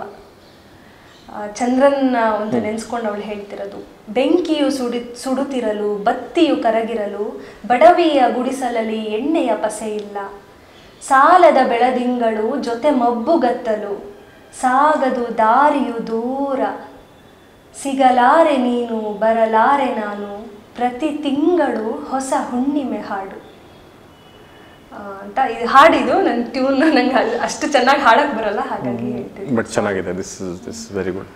ತುಂಬ ಚೆನ್ನಾಗಿ ಬಂದಿರ್ಬೋದು ಅಂತ ಅನ್ಕೋತೇನೆ ಸಿನಿಮಾದಲ್ಲಿ. ತುಂಬ ಚೆನ್ನಾಗಿ ಬಂದಿದೆ. ಒಂಥರ ಮೆಲೋಡಿಯಸ್ ಆಗಿ, ಅದಂತ ಸೂತಿಂಗ್. ಅದು ಕೇಳಿದ್ರೆ ಅದ್ರಲ್ಲೂ ರಾತ್ರಿ ಮಲ್ಗೋ ಒಂಥರ ನಕ್ಷತ್ರಗಳನ್ನೆಲ್ಲ ನೋಡ್ತಾ, ಸೊ ಅದೊಂಥರ. ನನಗೆ ನೀವು ಸೂಜಿದಾರ ಅಂದ್ರೆ ಇನ್ನೊಂದು ನೆನಪಾಯ್ತು, ಹರಿಪ್ರಿಯ ಅವ್ರದ್ದು ನಿಮ್ದು ವಿಷಯಗಳು. ಅಂದ್ರೆ ಬಿಗ್ ಬಾಸ್ ಸಂಬಂಧಪಟ್ಟಂಗೆ ಕೂಡ ಒಂದಷ್ಟು ವಿಚಾರಗಳು ಮತ್ತೆ ಅವಾಗಿನ ಹಳೇದಾಗೋಯ್ತು. ಬಟ್ ಬಿಗ್ ಬಾಸ್ಗೆ ಹೋಗಕ್ಕೆ ನಾನೇ ಕಾರಣ ಅಂತ ಅವ್ರು ಹೇಳಿದ್ದು, ಆ ಥರದ್ದೇನೋ ಓದಿದೆ ನಾನು, ಗೊತ್ತಿಲ್ಲ ನನಗೆ. You should clarify. ಅಂದ್ರೆ ಅದೇ ಆ ಥರದ್ದೇನೋ ಒಂದು ಹೇಳಿಕೆ ಕೊಟ್ಟಿದ್ದಾರೆ. ಅವರು ಏನ್ ಹೇಳ್ಬೇಕಂತ ಹೇಳಿರೋದಲ್ಲ, ಕೇಳಿದ್ದಾರೆ ಪ್ರಶ್ನೆ. ಅವ್ರು ಹೋಗಿದ್ದಾರೆ, ಏನಂತೀರಾ, ನಿಮ್ಮಿಂದಾನೇ ನಿಮ್ ಹೆಸರು ಹೇಳ್ಕೊಂಡು ಹೋಗಿದ್ದಾರಾ ಅಂತ ಏನೋ ಬಂದಿದೆ ಪ್ರಶ್ನೆ. ಅದಕ್ಕೆ ಅವರು ಇಲ್ಲ ಆ ಥರ ಏನಿಲ್ಲ, ಪ್ರತಿಯೊಬ್ಬರಿಗೂ ಐಡೆಂಟಿಟಿ ಇರುತ್ತೆ, ಹೋಗಿರ್ಬೋದು ಅಂತ ಹೇಳಿರೋ. ಬಹುಶಃ ದೊಡ್ಡ ವ್ಯಕ್ತಿ ಆಗ್ಬಿಡ್ತಾ ಇದ್ರೇನೋ. ಆದ್ರೆ ಅವರು ಏನು, ನನ್ನ ಹೆಸರು ಹೇಳ್ಕೊಂಡು ಹೋಗಿದಾರ, ಹೋಗ್ಲಿ ಬಿಡಿ, ನನ್ನ ಹೆಸರು ಹೇಳ್ಕೊಂಡು ಯಾರಿಗೋ ಒಳ್ಳೇದಾಗುತ್ತಂದ್ರೆ ಆಗ್ಲಿ ಬಿಡಿ ಅಂತ ಅಂದಿದ್ದಾರೆ. ಅದಕ್ಕೆ ನಾನು ಈ ಬೇರೆ ಏನೋ ಹೇಳಕ್ ಇಷ್ಟಪಡಲ್ಲ, ನಗು ಬರುತ್ತೆ ನನಗೆ. ಅಂದ್ರೆ ಏನೋ ಇದುವರೆಗೂ ಅವರಿಂದನೇ ನನ್ಗೆಲ್ಲ ಆಗ್ತಿದೇನೋ ಅನ್ನೋ ತರ. ನಾನು ಹುಟ್ಟಿದ್ದು, ನಾನು ಬೆಳೆದಿದ್ದು, ನನ್ನ ಪರಿಶ್ರಮ, ಇದುವರೆಗೂ ನನ್ನ ಹೋರಾಟ, ನನ್ನ ಬಳಗ ಅಥವಾ ನನ್ನ ಗೆಳತಿಯರು, ಇದು ಯಾವುದು ಬಂದಿಲ್ಲ ಇಲ್ಲಿ ಕೊನೆಗೆ. ಆ ಸಿನಿಮಾಗೆ, ಸುಜಿದಾರ ಸಿನಿಮಾಗೆ ಎಷ್ಟು ಜನ ಕೆಲಸ ಮಾಡಿದ್ದಾರೆ. ಹಗಲು ರಾತ್ರಿ ಕೆಲಸ ಮಾಡಿದ್ದಾರೆ, ನಾನು ಕೆಲಸ ಮಾಡಿದ್ದೀನಿ, ಅವ್ರು ಯಾರ ಶ್ರಮನೂ ಬಂದಿಲ್ಲ ಪಾಪ, ಇವರಿಂದಾನೇ ಅದು ಬಂತು. ಇನ್ನೊಂದು ಹೇಳ್ಬೇಕಂದ್ರೆ ಬಿಗ್ ಬಾಸ್ ಯಾವ್ದೋ ಒಂದು ಕಾಂಟ್ರವರ್ಸಿಗೆ ಯಾರೋ ಒಬ್ರನ್ನ ಎಳ್ಕೋತಾರೆ ಅನ್ನೋದಾದ್ರೆ ಸಾವಿರಾರು ಜನ ಇದ್ದಾರೆ, ವರ್ಷಕ್ಕೆ ಎಷ್ಟೋ ಕಾಂಟ್ರವರ್ಸಿಸ್ ಆಗಿರುತ್ತೆ ಅಲ್ವಾ. ಯಾರೋ ಒಬ್ರನ್ನ ತಗೋತಾರಂದ್ರೆ ಇವ್ರು ವಿಶೇಷ ವ್ಯಕ್ತಿ, ಇವರಲ್ಲಿ ಒಂದಷ್ಟು ಕಂಟೆಂಟ್ ಇದೆ, ಇವ್ರು ಬೇರೆ ತರ ಅಂತ ಅನ್ಸಿದ್ರೆ ಮಾತ್ರ ಅವ್ರಲ್ಲಿ ಒಳಗ್ ತಗೊಳ್ಳೋದು, ಸುಮ್ಮನೆ ಯಾಕೆ ತಗೋಬೇಕು ಅಲ್ವಾ. ಜೊತೆಗೆ ಅವರು ಏನ್ ಹೇಳಿದ್ದಾರೆ, ನನ್ನಿಂದ ಅವಕಾಶ ಸಿಕ್ಕಿದೆಯಲ್ಲ ಒಳ್ಳೇದಾಗ್ಲಿ ಬಿಡಿ ಖುಷಿನೇ ಅಂತ. ಸೊ ಇನ್ಯಾರಿಂದನೂ ಅವ್ರಿಗೆ ಅವಕಾಶ ಸಿಕ್ಕಿರುತ್ತೆ, ಅವರು ಆಗ ಖುಷಿ ಪಟ್ಟಿರ್ತಾರೆ ಅಲ್ವಾ. ಅಷ್ಟೇ ಸರ್ಕಲ್, ಅದನ್ನ ಮರಿಬಾರ್ದು ಅಂತ ಹೇಳಕ್ ಇಷ್ಟಪಡ್ತೀನಿ. ನೀವು ಹೇಳ್ದಂಗೆ ಸುಮಾರು ಜನ ಕಾಂಟ್ರವರ್ಸಿ ಮಾಡೋರು ಯಾಕೆ ಹೋಗಲ್ಲ, ನಾನೇ ಯಾಕೆ ಹೋದೆ ಅನ್ನೋದೊಂದು ಪ್ರಶ್ನೆ. ಆದ್ರೆ ಸುಮಾರು ಜನ ಟ್ಯಾಲೆಂಟೆಡ್ ಇದ್ದಾರೆ, ಅವ್ರು ಯಾಕೆ ಹೋಗಲ್ಲ ಅನ್ನೋ ಪ್ರಶ್ನೆ ಕೂಡ ಬರುತ್ತೆ. ಟ್ಯಾಲೆಂಟ್ ಜೊತೆಗೆ ಕಾಂಟ್ರವರ್ಸಿ ಕೂಡ ಇಲ್ಲದೆ ಇದ್ರೆ ಬಿಗ್ ಬಾಸ್ ಬಹುಶಃ ನಿಮ್ಮನ್ನ ಅಕ್ಸೆಪ್ಟ್ ಮಾಡ್ಕೊಳ್ಳಲ್ಲ ಅಲ್ವಾ. ಏನೋ ಗೊತ್ತಿಲ್ಲ ಸರ್ ನಂಗೆ, ಬಟ್ ಅದೇ ಮುಖ್ಯ ಕಾರಣ ಅಂತ ಅಲ್ಲ ಅಫ್ಕೋರ್ಸ್. ಸೊ ಈಗ ಫೈನಲಿ ಹೊರಗಡೆ ಬಂದು ಒಂದು ವಾರ ಆಗ್ತಾ ಬಂತು, ನೀವು ಎಲ್ಲ ಹೊರಗಡೆ ನಿಧಾನವಾಗಿ ಬಿಗ್ ಬಾಸ್ ಮನೆಯಿಂದ ಹೊರಗಡೆ ಬಂದವರು ಬಿಗ್ ಬಾಸ್ ನಿಮ್ಮ ಮನಸ್ಸಿಂದ ಹೊರಗಡೆ ನಿಧಾನ ಬರ್ತಾ ಇರಬಹುದು, ನನಗೆ ಗೊತ್ತಿಲ್ಲ. ಆದ್ರೂ ಬಿಗ್ ಬಾಸ್ ಅಂದ ತಕ್ಷಣ ಏನ್ ನೆನಪು ಬರುತ್ತೆ ನಿಮಗೆ?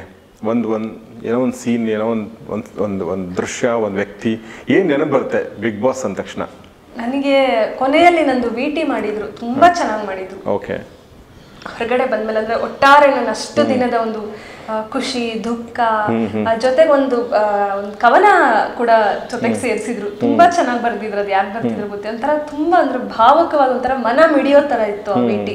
ಅದೇ ನೆನಪಾಗುತ್ತೆ ನಂಗೆ ಬಿಗ್ ಬಾಸ್, ಮತ್ತೆ ಆ ಹೊರಗೆ ಬಂದಿದ್ದ ಕ್ಷಣಗಳು, ಮತ್ತೆ ಆ VT ನೆನಪಾಗುತ್ತೆ. ಓಕೆ. ಬಿಗ್ ಬಾಸ್ 28 ದಿನ ಇದ್ರಲ್ವಾ ನೀವು, ಕೊನೆ ದಿನ ಬಿಟ್ಟು ಅಂತಂದ್ರೆ ಇಡೀ ಬಿಗ್ ಬಾಸ್ ಅನ್ನೋದು ಒಂದು ಜೀವನ ಅನ್ನೋ ತರ, ಸುಖ ದುಃಖ ಎಲ್ಲ ಇರುತ್ತೆ, ಖುಷಿ ಜಗಳ ಎಲ್ಲ ಇರುತ್ತೆ. ಸೊ ಆ ಥರದ ಗಳಿಗೆಗಳಲ್ಲಿ ಯಾವ ಗಳಿಗೆ ನೆನಪು ಬರುತ್ತೆ ಈ ಒಂದು ಅನ್ಟಚಬಲ್ ಗಳಿಗೆ ಬಿಟ್ಟು? ಅಲ್ಲ, ಇದು ನನಗೆ ಗಳಿಗೆನೇ ಆಗಿರ್ಲಿಲ್ಲ ಅಲ್ಲಿ, ಅಲ್ಲ ಅಲ್ಲಿ ಸುಮ್ಮನೆ ಮಾತಾಡಿದ್ದೆ, ಅದು ದೊಡ್ಡ ವಿಷಯ ಆಗ್ಬಿಡ್ತು. ಅದು ಬಿಟ್ರೆ ನನ್ನ ಬರ್ಡೇ ಆಚರಿಸಿದೆ ಅಲ್ಲಿ, ನಾನು ಹುಟ್ಟಿದಬ್ಬ ಆಚರಣೆ ಮಾಡಿದೆ, ಅದೊಂಥರ ವಿಶೇಷ ಅನ್ಸುತ್ತೆ. ಯಾಕಂದ್ರೆ ಎಷ್ಟೋ ಜನ ಬಯಸರು ಸಿಗಲ್ಲ, ಅಥವಾ ನಾನು ಯಾವತ್ತೂ ಅನ್ಕೊಂಡೇ ಇರ್ಲಿಲ್ಲ ನಾನು ನನ್ನ 1 ವರ್ಷದ ಯಾವ್ದೋ ಒಂದು ಹುಟ್ಟಿದಬ್ಬ ನಾ ಮನೇಲಿ ಆಚರಿಸ್ತೀನಿ ಅಂತ. ಜೊತೆಗೆ ಈ ವರ್ಷದ್ದೇ ಆಚರಿಸ್ತೀನಿ ಅನ್ನೋದು ನನಗೆ ಗೊತ್ತಿರ್ಲಿಲ್ಲ. ಸೊ ಅದೊಂಥರ ಲೈಫ್ ಟೈಮ್ ನನ್ ಎಲ್ಲಾ ಹುಟ್ಟಿದಬ್ಬಗಳು ಮತ್ತೆ ನೆನಪಾಗುತ್ತೆ ನನ್ಗೆ. 1 ವರ್ಷ ನಾನು ಇದ್ನಲ್ಲ ಇಲ್ಲಿ, ನಾನು ಅಲ್ಲಿ ಆಚರಿಸ್ಕೊಂಡಲ್ಲ ಅನ್ನೋದು ನೆನಪಾಗುತ್ತೆ. ಅದು ಬಿಟ್ರೆ ನಾನು ಪರ್ಫಾರ್ಮೆನ್ಸಸ್ ಮಾಡಿದೆ, ಒಂದು ಅಧಿಪತಿ ಅಂತ ಒಂದು ಬಂತು, ಅಂದ್ರೆ ಕೆಲವು ರಾಜರಾದ್ರು, ಆಸ್ಥಾನ ಕ್ರಿಯೇಟ್ ಆಯ್ತು, ಕಲಾವಿದರು ಬಂದು ಪರ್ಫಾರ್ಮ್ ಮಾಡೋದು ಅಂತ. ಆಗ ನಾನು ಸೀತೆ ಮತ್ತೆ ದ್ರೌಪದಿ 2 ಬೇರೆ ಬೇರೆ ನಾಟಕಗಳು ತಗೊಂಡು ನಾನು 1 ಆಕ್ಟ್ ಮಾಡಿದೆ, ಏಕಪಾತ್ರ ಅಭಿನಯ.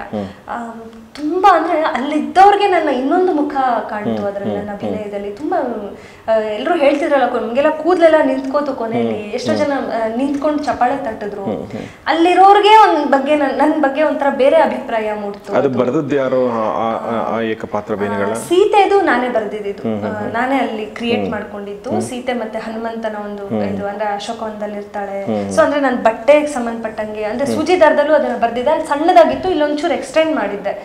ಸೂಜಿ ದಾರಕ್ಕೆ ಸಂಭಾಷಣೆ ಬರ್ದಿದ್ದೀನಿ ನಾನು ಕೂಡ ಸಿನಿಮಾಗೆ. ಅಂದ್ರೆ ಅಶೋಕವನದಲ್ಲಿ ಸೀತೆ ಇರ್ತಾಳೆ, ಅಂದ್ರೆ ಅವಳು ಒಂದೇ ಸೀರೆ ತೊಟ್ಟಿರ್ತಾಳೆ.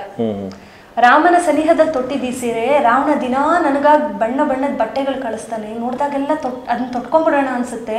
ಅರೆ ರಾಮನ್ ಜೊತೆ ತೊಟ್ಟಿದ್ನಲ್ಲ ಈ ಸೀರೆ, ಈ ಒಂದೊಂದು ಅಂದ್ರೆ ಹೊಲಿತಾ ಹೇಳ್ತಾಳು ಅವಳು, ಹೊಲಿಗೆ ಆಗ್ತಾ ಇದು ಹರಿದು ಹೋಗ್ತಾ ಇದೆ ಇದು, ಆದ್ರೂ ನಾನು ಹೊಲಿಗೆ ಆಗ್ತಾ ಇದ್ದೀನಿ, ಯಾವುದೋ ಈ ತೆಳ್ಳನೆ ನೂಲಿನ ಬಲದಿಂದ ಇನ್ನೂ ಇದೆ ಈ ಸೀರೆ. ಸೊ ಅಂದ್ರೆ ಆ ಬಟ್ಟೆ, ಅವಳ ಭಾವನೆ, ರಾಮ ಮತ್ತೆ ಅವಳಿರೋ ಆ ಜಾಗ, ಇದೆಲ್ಲದ್ದು ಬೆರಿತಾ ಬಂದಿದ್ದಂತ ಸಂಭಾಷಣೆಗಳು ತುಂಬಾ ಬೇರೆ ತರ ಇತ್ತು. ಅದ್ ಬಿಟ್ರೆ ಉಯ್ಯಾಲೆ ಅಂತ ನೀವು HS ವೆಂಕಟೇಶ್ ಮೂರ್ತಿ ಅವ್ರದ್ದು ಗೊತ್ತಿರ್ಬೇಕು, ದ್ರೌಪದಿ, ಅದ್ರದ್ದು ಒಂದು ಸಣ್ಣ ಬಿಟ್ಟು ಮಾಡಿದ್ದೆ, ಅದು ತುಂಬಾ ಒಳ್ಳೆ ಒಪಿನಿಯನ್ ಅಲ್ಲಿರೋರ್ಗೂ ಕ್ರಿಯೇಟ್ ಆಯ್ತು. ಈಗ ಹೊರಗೆ ಬಂದು ನೋಡಿದ್ರೆ ಜನರಿಗೂ ಕೂಡ ಇಷ್ಟು ಪ್ರತಿಭೆ ಇದೆ ಈ ಹುಡುಗಿಯಲ್ಲಿ, ಇಂಥ ಒಳ್ಳೆ ಆಕ್ಟ್ರೆಸ್ ಅವಳು ಅನ್ನೋದೊಂದು ಕ್ರಿಯೇಟ್ ಆಗಿದೆ, ಎಲ್ಲರೂ ಒಂದು ಮನಸ್ಸಿಗೆ ಬಂದಿದೆ. ಅದು ಏನೋ ಡೈಲಾಗ್ ಹೇಳ್ಬೋದಾ ಉಯ್ಯಾಲೆದು? ಹಾ ಖಂಡಿತ ಹೇಳ್ಬೋದು, ಅದನ್ನ ಅಲ್ಲೇ ಮಾಡಿದೀನಿ ಅದನ್ನ.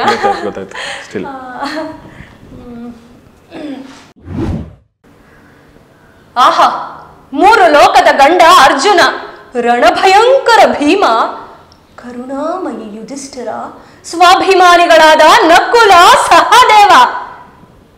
ನಿಮ್ಮ ಪೌರುಷಕ್ಕೆಷ್ಟು? ಧರ್ಮ ಅಂತ ನೆಲೆ ಊರಿ ಕೂತಿರೆ ವಿನಃ ಪದಮ್ಮ ಕಂಡಿಲ್ಲ. ಒಬ್ಬ ಸಾಮಾನ್ಯ ವ್ಯಕ್ತಿಯ ಹೆಂಡತಿನ ಯಾರಾದ್ರೂ ಕೆಣಕಿದ್ರೆ ಆತ ಮಚ್ಚ ತಗೊಂಡ್ ಬೀದಿಗೆ ಬರ್ತಾನೆ. ನೀವು ರಾಜಾದಿರಾಜರು ಒಬ್ಬೊಬ್ಬ ರೆಟ್ಟೆದಪ್ಪ ಮೀಸೇನು, ಗದೇನು, ಗಾಂಡಿವ ಏನು, ತಿಪ್ಪೆಟ್ ತಗೊಂಡೋಗ್ ಹಾಕಿ.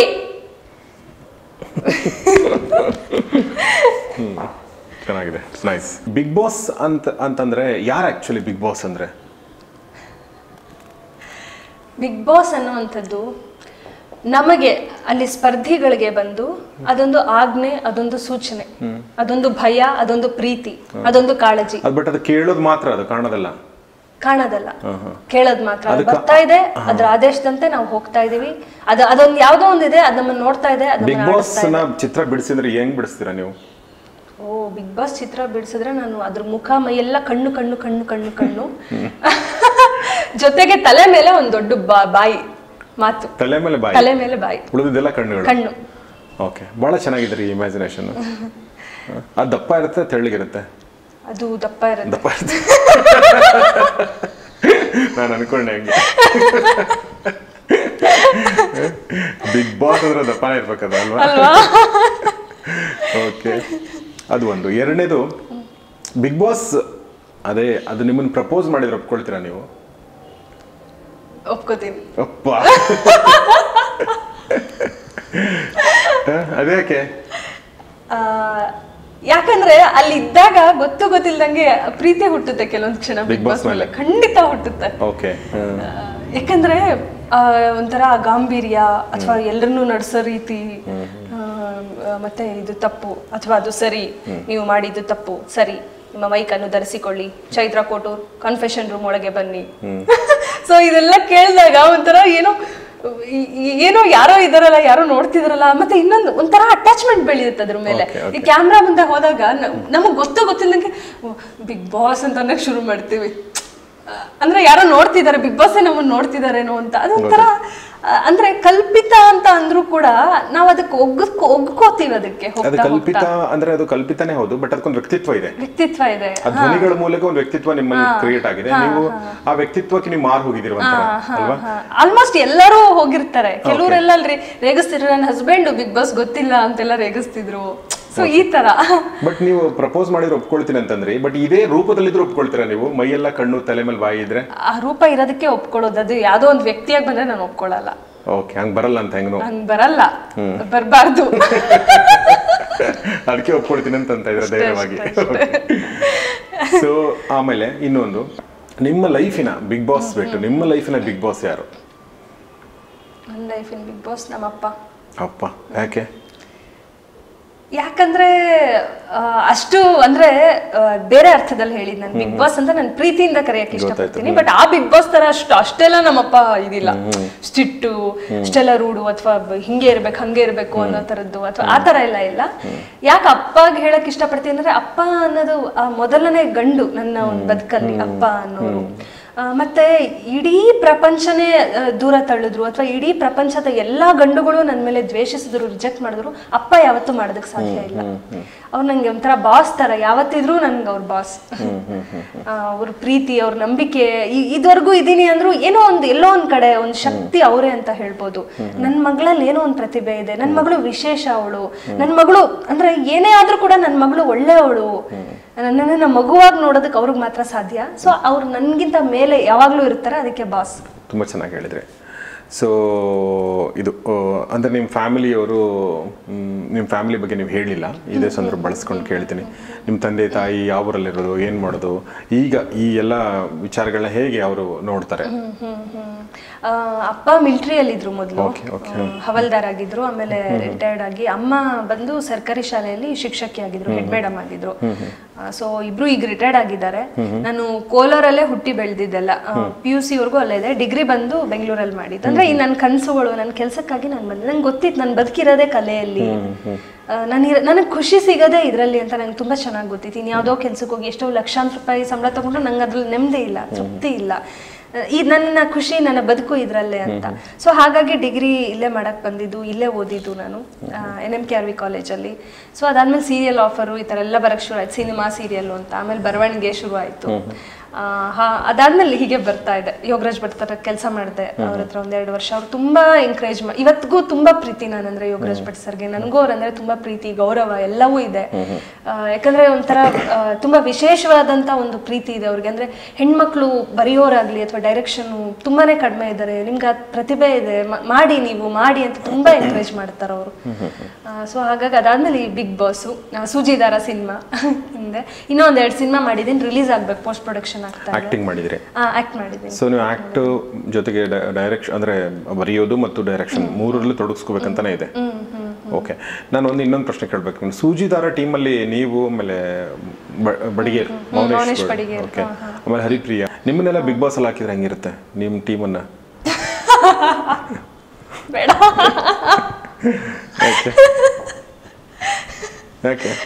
ಯಾಕಂದ್ರೆ ಬಹುಶಃ ಬಿಗ್ ಬಾಸ್ ಒಂದು 28 ದಿನ ನೋಡಿದೀನಿ, ಇವ್ರ ಹತ್ರ 2 ವರ್ಷ ನೋಡ್ಬಿಟ್ಟಿದ್ದೀನಲ್ಲ ಈ ಕ್ಯಾರೆಕ್ಟರ್ಸ್ನ. ಅವ್ರತ್ರ ಏನು ಅಂತ ಗೊತ್ತಿರ್ಲಿಲ್ಲ, ಏನೋ ಇರ್ಬೋದೇನೋ ಏನಾದ್ರೂ ಅನಿಸ್ತಾ ಇತ್ತು, ಇದು ನೋಡ್ಬಿಟ್ಟಿದ್ದೀನಲ್ಲ, ಸೊ ಬೇಡ ಅನ್ಸುತ್ತೆ. ಓಕೆ, ನಿಮ್ ಬಿಗ್ ಬಾಸ್ ಅಲ್ಲಿ ನೀವು ಎಲಿಮಿನೇಟ್ ಆಗಕ್ಕೆ ಯಾರು ಕಾರಣ? ಯಾರು ಅಂತ ಒಬ್ಬರನ್ನ ಹೇಳಕ್ಕಾಗಲ್ಲ, ಎಲ್ಲರೂ ನನ್ನ ಆಲ್ಮೋಸ್ಟ್ ನಾಮಿನೇಟ್ ಮಾಡ್ತಾ ಇದ್ರು, ಆಲ್ಮೋಸ್ಟ್ ಟಾರ್ಗೆಟ್ ಮಾಡ್ತಾ ಇದ್ರು. ಸುಮಾರು ಜನ ತುಂಬಾ ಮುಖವಾಡಗಳು ಹಾಕೊಂಡಿದ್ದಾರೆ ಅಲ್ಲಿ. ಅಲ್ಲ, ಫೈನಲಿ ಯಾರೋ ಒಬ್ರು ಅಥವಾ ಇಬ್ರು ನಾಮಿನೇಟ್, ಫೈನಲ್ ಆಗಿ ಎಲಿಮಿನೇಟ್ ಆಗ್ಬೇಕಾದ್ರೆ ಆಗಿರೋ ದಿನ ನಾಮಿನೇಟ್ ಮಾಡಿದವರು? ಇಲ್ಲ ಸರ್, 6 ಜನ ಏನೋ ಮಾಡಿದ್ರು ಲಾಸ್ಟ್ ವೀಕ್ ನನ್ನ. ಸೊ ಒಂದ್ ರೀತಿಯಿಂದ ಜಾಸ್ತಿ ಜನ ಮಾಡಿರೋದು ಒಳ್ಳೇದು, ಯಾಕಂದ್ರೆ ನೀವು ಒಬ್ಬರನ್ನ ಯಾರನ್ನೂ ಟಾರ್ಗೆಟ್ ಮಾಡಕ್ಕಾಗಲ್ಲ. ಬಿಟ್ಬಿಟ್ಟಿದ್ರ ಹೋಗಿ, ತುಂಬಾ ಜನ ಇದ್ದಾರೆ ಅಂತ ಹೇಳಿ. ಅಯ್ಯೋ, ನಾನು ಎಷ್ಟೋ ಜನ ಅಲ್ಲಿ ಬಿಟ್ಬಿಟ್ಟಿದ್ದೆ, ಅದೇ ಕಾರಣಕ್ಕೆ ನನ್ನ ಟಾರ್ಗೆಟ್ ಮಾಡ್ತಾ ಇದ್ರು. ಇವಳು ಯಾರನ್ನೂ ದ್ವೇಷಿಸಲ್ಲ ಬಿಡು, ಇವಳು ಎಲ್ಲದಕ್ಕೂ ಇವಳ ಹೆಸರು ಏನಾದ್ರು ಸರಿ ಇಲ್ಲ ಅಂತಂದ್ರೆ ನನ್ನ ಹೆಸರು ಬರೋದಲ್ಲಿ. ಏನು ಇದು ಅಂದ್ರೆ ಡ್ರಾಮಾ ಯಾರು ಅಂದ್ರೆ ಚೈತ್ರಾ ಕೋಟೂರ್. ನಾನು ಹಿಂಗ ಅಂದಿದ ತಕ್ಷಣ ಓ ಹೌದಾ, ಓಕೆ ಓಕೆ ಅಂತ ಇದ್ದೆ. ಅದಕ್ಕೆ ಇವಳು ಹಿಂಗ್ ತಗೋತಾಳಲ್ಲ ಅಂತ ನನ್ನ ಹೆಸರು ಹೇಳೋದಿಲ್ಲ. ಅಂದ್ರೆ ಆಕ್ಚುಲಿ ಅಲ್ಲಿ ನಾನು ಬರ್ಬೇಕಾದ್ರೂ ಅದೇ ಮಾತು ಹೇಳಿ ಬಂದೆ, ನಾನು ಅಂತೂ ಎಲ್ಲ ಸರಿ ನಾನು ಆಚೆ ಕಳಿಸ್ತಾ ಇದ್ದೀರಲ್ಲ, ಸರಿ ಏನ್ ನೀವೇನ್ ಶಾಶ್ವತವಾಗಿ ಇಲ್ಲೇ ಇದ್ಬಿಡ್ತೀರಾ ಅನ್ಕೊಂಡಿದ್ದೀರಾ, ಒಬ್ಬೊಬ್ರೆ ಬರ್ತೀರಾ ನನ್ನ ಹಿಂದೆ. ನಿಜವಾಗ್ಲೂ ಆ ಕ್ಷಣ ನನ್ಗೆ ಯಾಕೆ ಆ ಥರ ಅನಿಸ್ತು ಅದನ್ನೇ ಹೇಳ್ದೆ ನಾನು. ಒಬ್ಬೊಬ್ರೆ ಹಿಂದೆ ಬರ್ತೀರಾ, ಯಾವುದು ಶಾಶ್ವತ ಅಲ್ಲ, ಇಲ್ಲಿ ಎಲ್ಲ ಬರೋದೇ ಆಚೆ ಅಂತ ಹೇಳ್ಬಿಟ್ಟು, ಏನೋ ನನ್ನ ನೀವು ಡ್ರಾಮಾ ಅಂತ ಹೇಳಿದ್ರಲ್ಲ, ಗೊತ್ತಾಗುತ್ತೆ ಮುಂದೆ ಗೊತ್ತಾಗುತ್ತೆ. ಬೇಡ ಇದೇ ಬಿಗ್ ಬಾಸ್ ಮನೆಯಲ್ಲೇ ನಿಮ್ಗೆ ಯಾರು ನಿಜವಾಗ್ಲೂ ಡ್ರಾಮಾ ಮಾಡ್ತಾರಂತ ಹೋಗ್ತಾ ಗೊತ್ತಾಗುತ್ತೆ, ನನ್ನ ಡ್ರಾಮಾ ಅಂತಿರಲ್ಲ ಅಂತ ಅಂದ್ಬಿಟ್ಟು ಬಂದೆ ಆಚೆ. ಓಕೆ, ಈಗ ನಾನು ಒಂದಷ್ಟು ಶಬ್ದಗಳನ್ನ ಹೇಳ್ತೀನಿ, ಆ ಶಬ್ದಗಳನ್ನ ಕೇಳಿದ ತಕ್ಷಣ ಯಾರು ನೆನಪಾಗ್ತಾರೆ ಬಿಗ್ ಬಾಸ್ ಮನೆಯಲ್ಲಿ ಅದನ್ನ ಹೇಳ್ಬೇಕು ನೀವು. ಓಕೆನಾ? ಆನೆಸ್ಟ್ ಆಗಿ ಹೇಳ್ಬೇಕು, ಸಡನ್ ಆಗಿ ಹೇಳ್ಬೇಕು. ಓಕೆ? ಅಲ್ಲ, ಅಲ್ಲಿ ಯಾಕಂದ್ರೆ ಸಡನ್ ಆಗಿ ಹೇಳಕ್ಕಾಗಲ್ಲ, ನೀವು ಒಂದ್ ಹೇಳಿದ್ರೆ ನನಗೆ 3-4 ಪಾತ್ರ ಬರುತ್ತೆ ತಲೆಗೆ. ನೀವು ರೈಟರ್ ಆಗಿರೋದು ಆಗುತ್ತೆ, ಬಟ್ ಆದ್ರೂ ಕೂಡ ಓಕೆ, ನಾನು ತುಂಬಾ ಸಿಂಪಲ್ ಆಗಿರೋದನ್ನ ಕೇಳ್ತೀನಿ. ಫುಡ್? ಶೈನ್ ಶೆಟ್ಟಿ. ಯಾಕೆ? ಅವ್ರಿಗೆ ಜಾಸ್ತಿ ಬೇಕು ಅನಿಸ್ತಿತ್ತು ಕೆಲವೊಂದ್ಸತಿ, ಜಾಸ್ತಿ ಅಂದ್ರೆ ಎಲ್ರು ತಿಂದ್ಮೇಲೂ ಕೂಡ ಏನಾದ್ರು ಉಳ್ದಿದ್ಯಾ ಇದೆಯಾ ಇನ್ನೂ ಇದೆಯಾ ಅಂತ ತಗೊಂಡ್ ತಿಂತಿದ್ರು. ಮತ್ತೆ ಹಿಂದಿನ ದಿನದ ಏನಾದ್ರು ಉಳ್ದಿದ್ರು ಅದನ್ನು ತಗೊಂಡ್ ತಿಂತಿದ್ರು. ಸೊ ಹಾಗಾಗಿ ಅಲ್ಲ, ತಪ್ಪು ಅಂತಲ್ಲ ಪಾಪ, ಅವರು ಹಸು. ಸ್ಲೀಪ್? ಪ್ರಿಯಾಂಕಾ. ಅವ್ರೇನೋ ತುಂಬಾ ಆಕ್ಟಿವ್ ಆಗಿ ಎದ್ದು ಬೆಳಗ್ಗೆ ಹಾಡು ಬಂದಿದ ತಕ್ಷಣ ಡ್ಯಾನ್ಸ್ ಮಾಡಿರೋದು ಜಾಸ್ತಿ ನಾನು ನೋಡಿಲ್ಲ.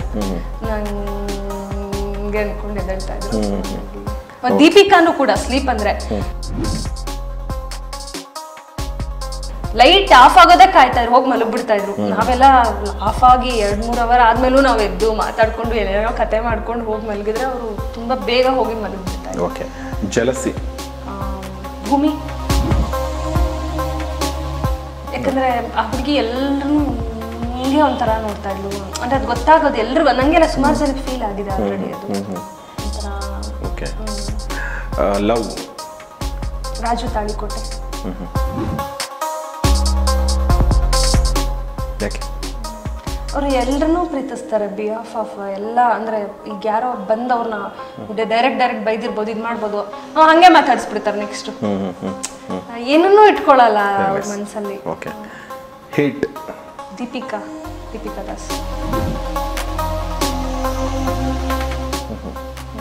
ಯಾಕಂದ್ರೆ ಅವರು ನನ್ನ ಹೇಟ್ ಮಾಡ್ತಿದ್ರು ಅಂತ ನಂಗೆ ಅನ್ಸುತ್ತೆ ತುಂಬಾ. ಸುಮಾರು ಸತಿ ಅವ್ರನ್ನ ಮಾತಾಡ್ಸೋಕ್ ಪ್ರಯತ್ನ ಪಟ್ಟೆ, ಅವ್ರ ಹತ್ರ ಪ್ರಯತ್ನ ಪಟ್ಟೆ. ಅವ್ರ ವಿಷಯ ಮಾತಾಡ್ತಾರೆ. ಹಾಟ್?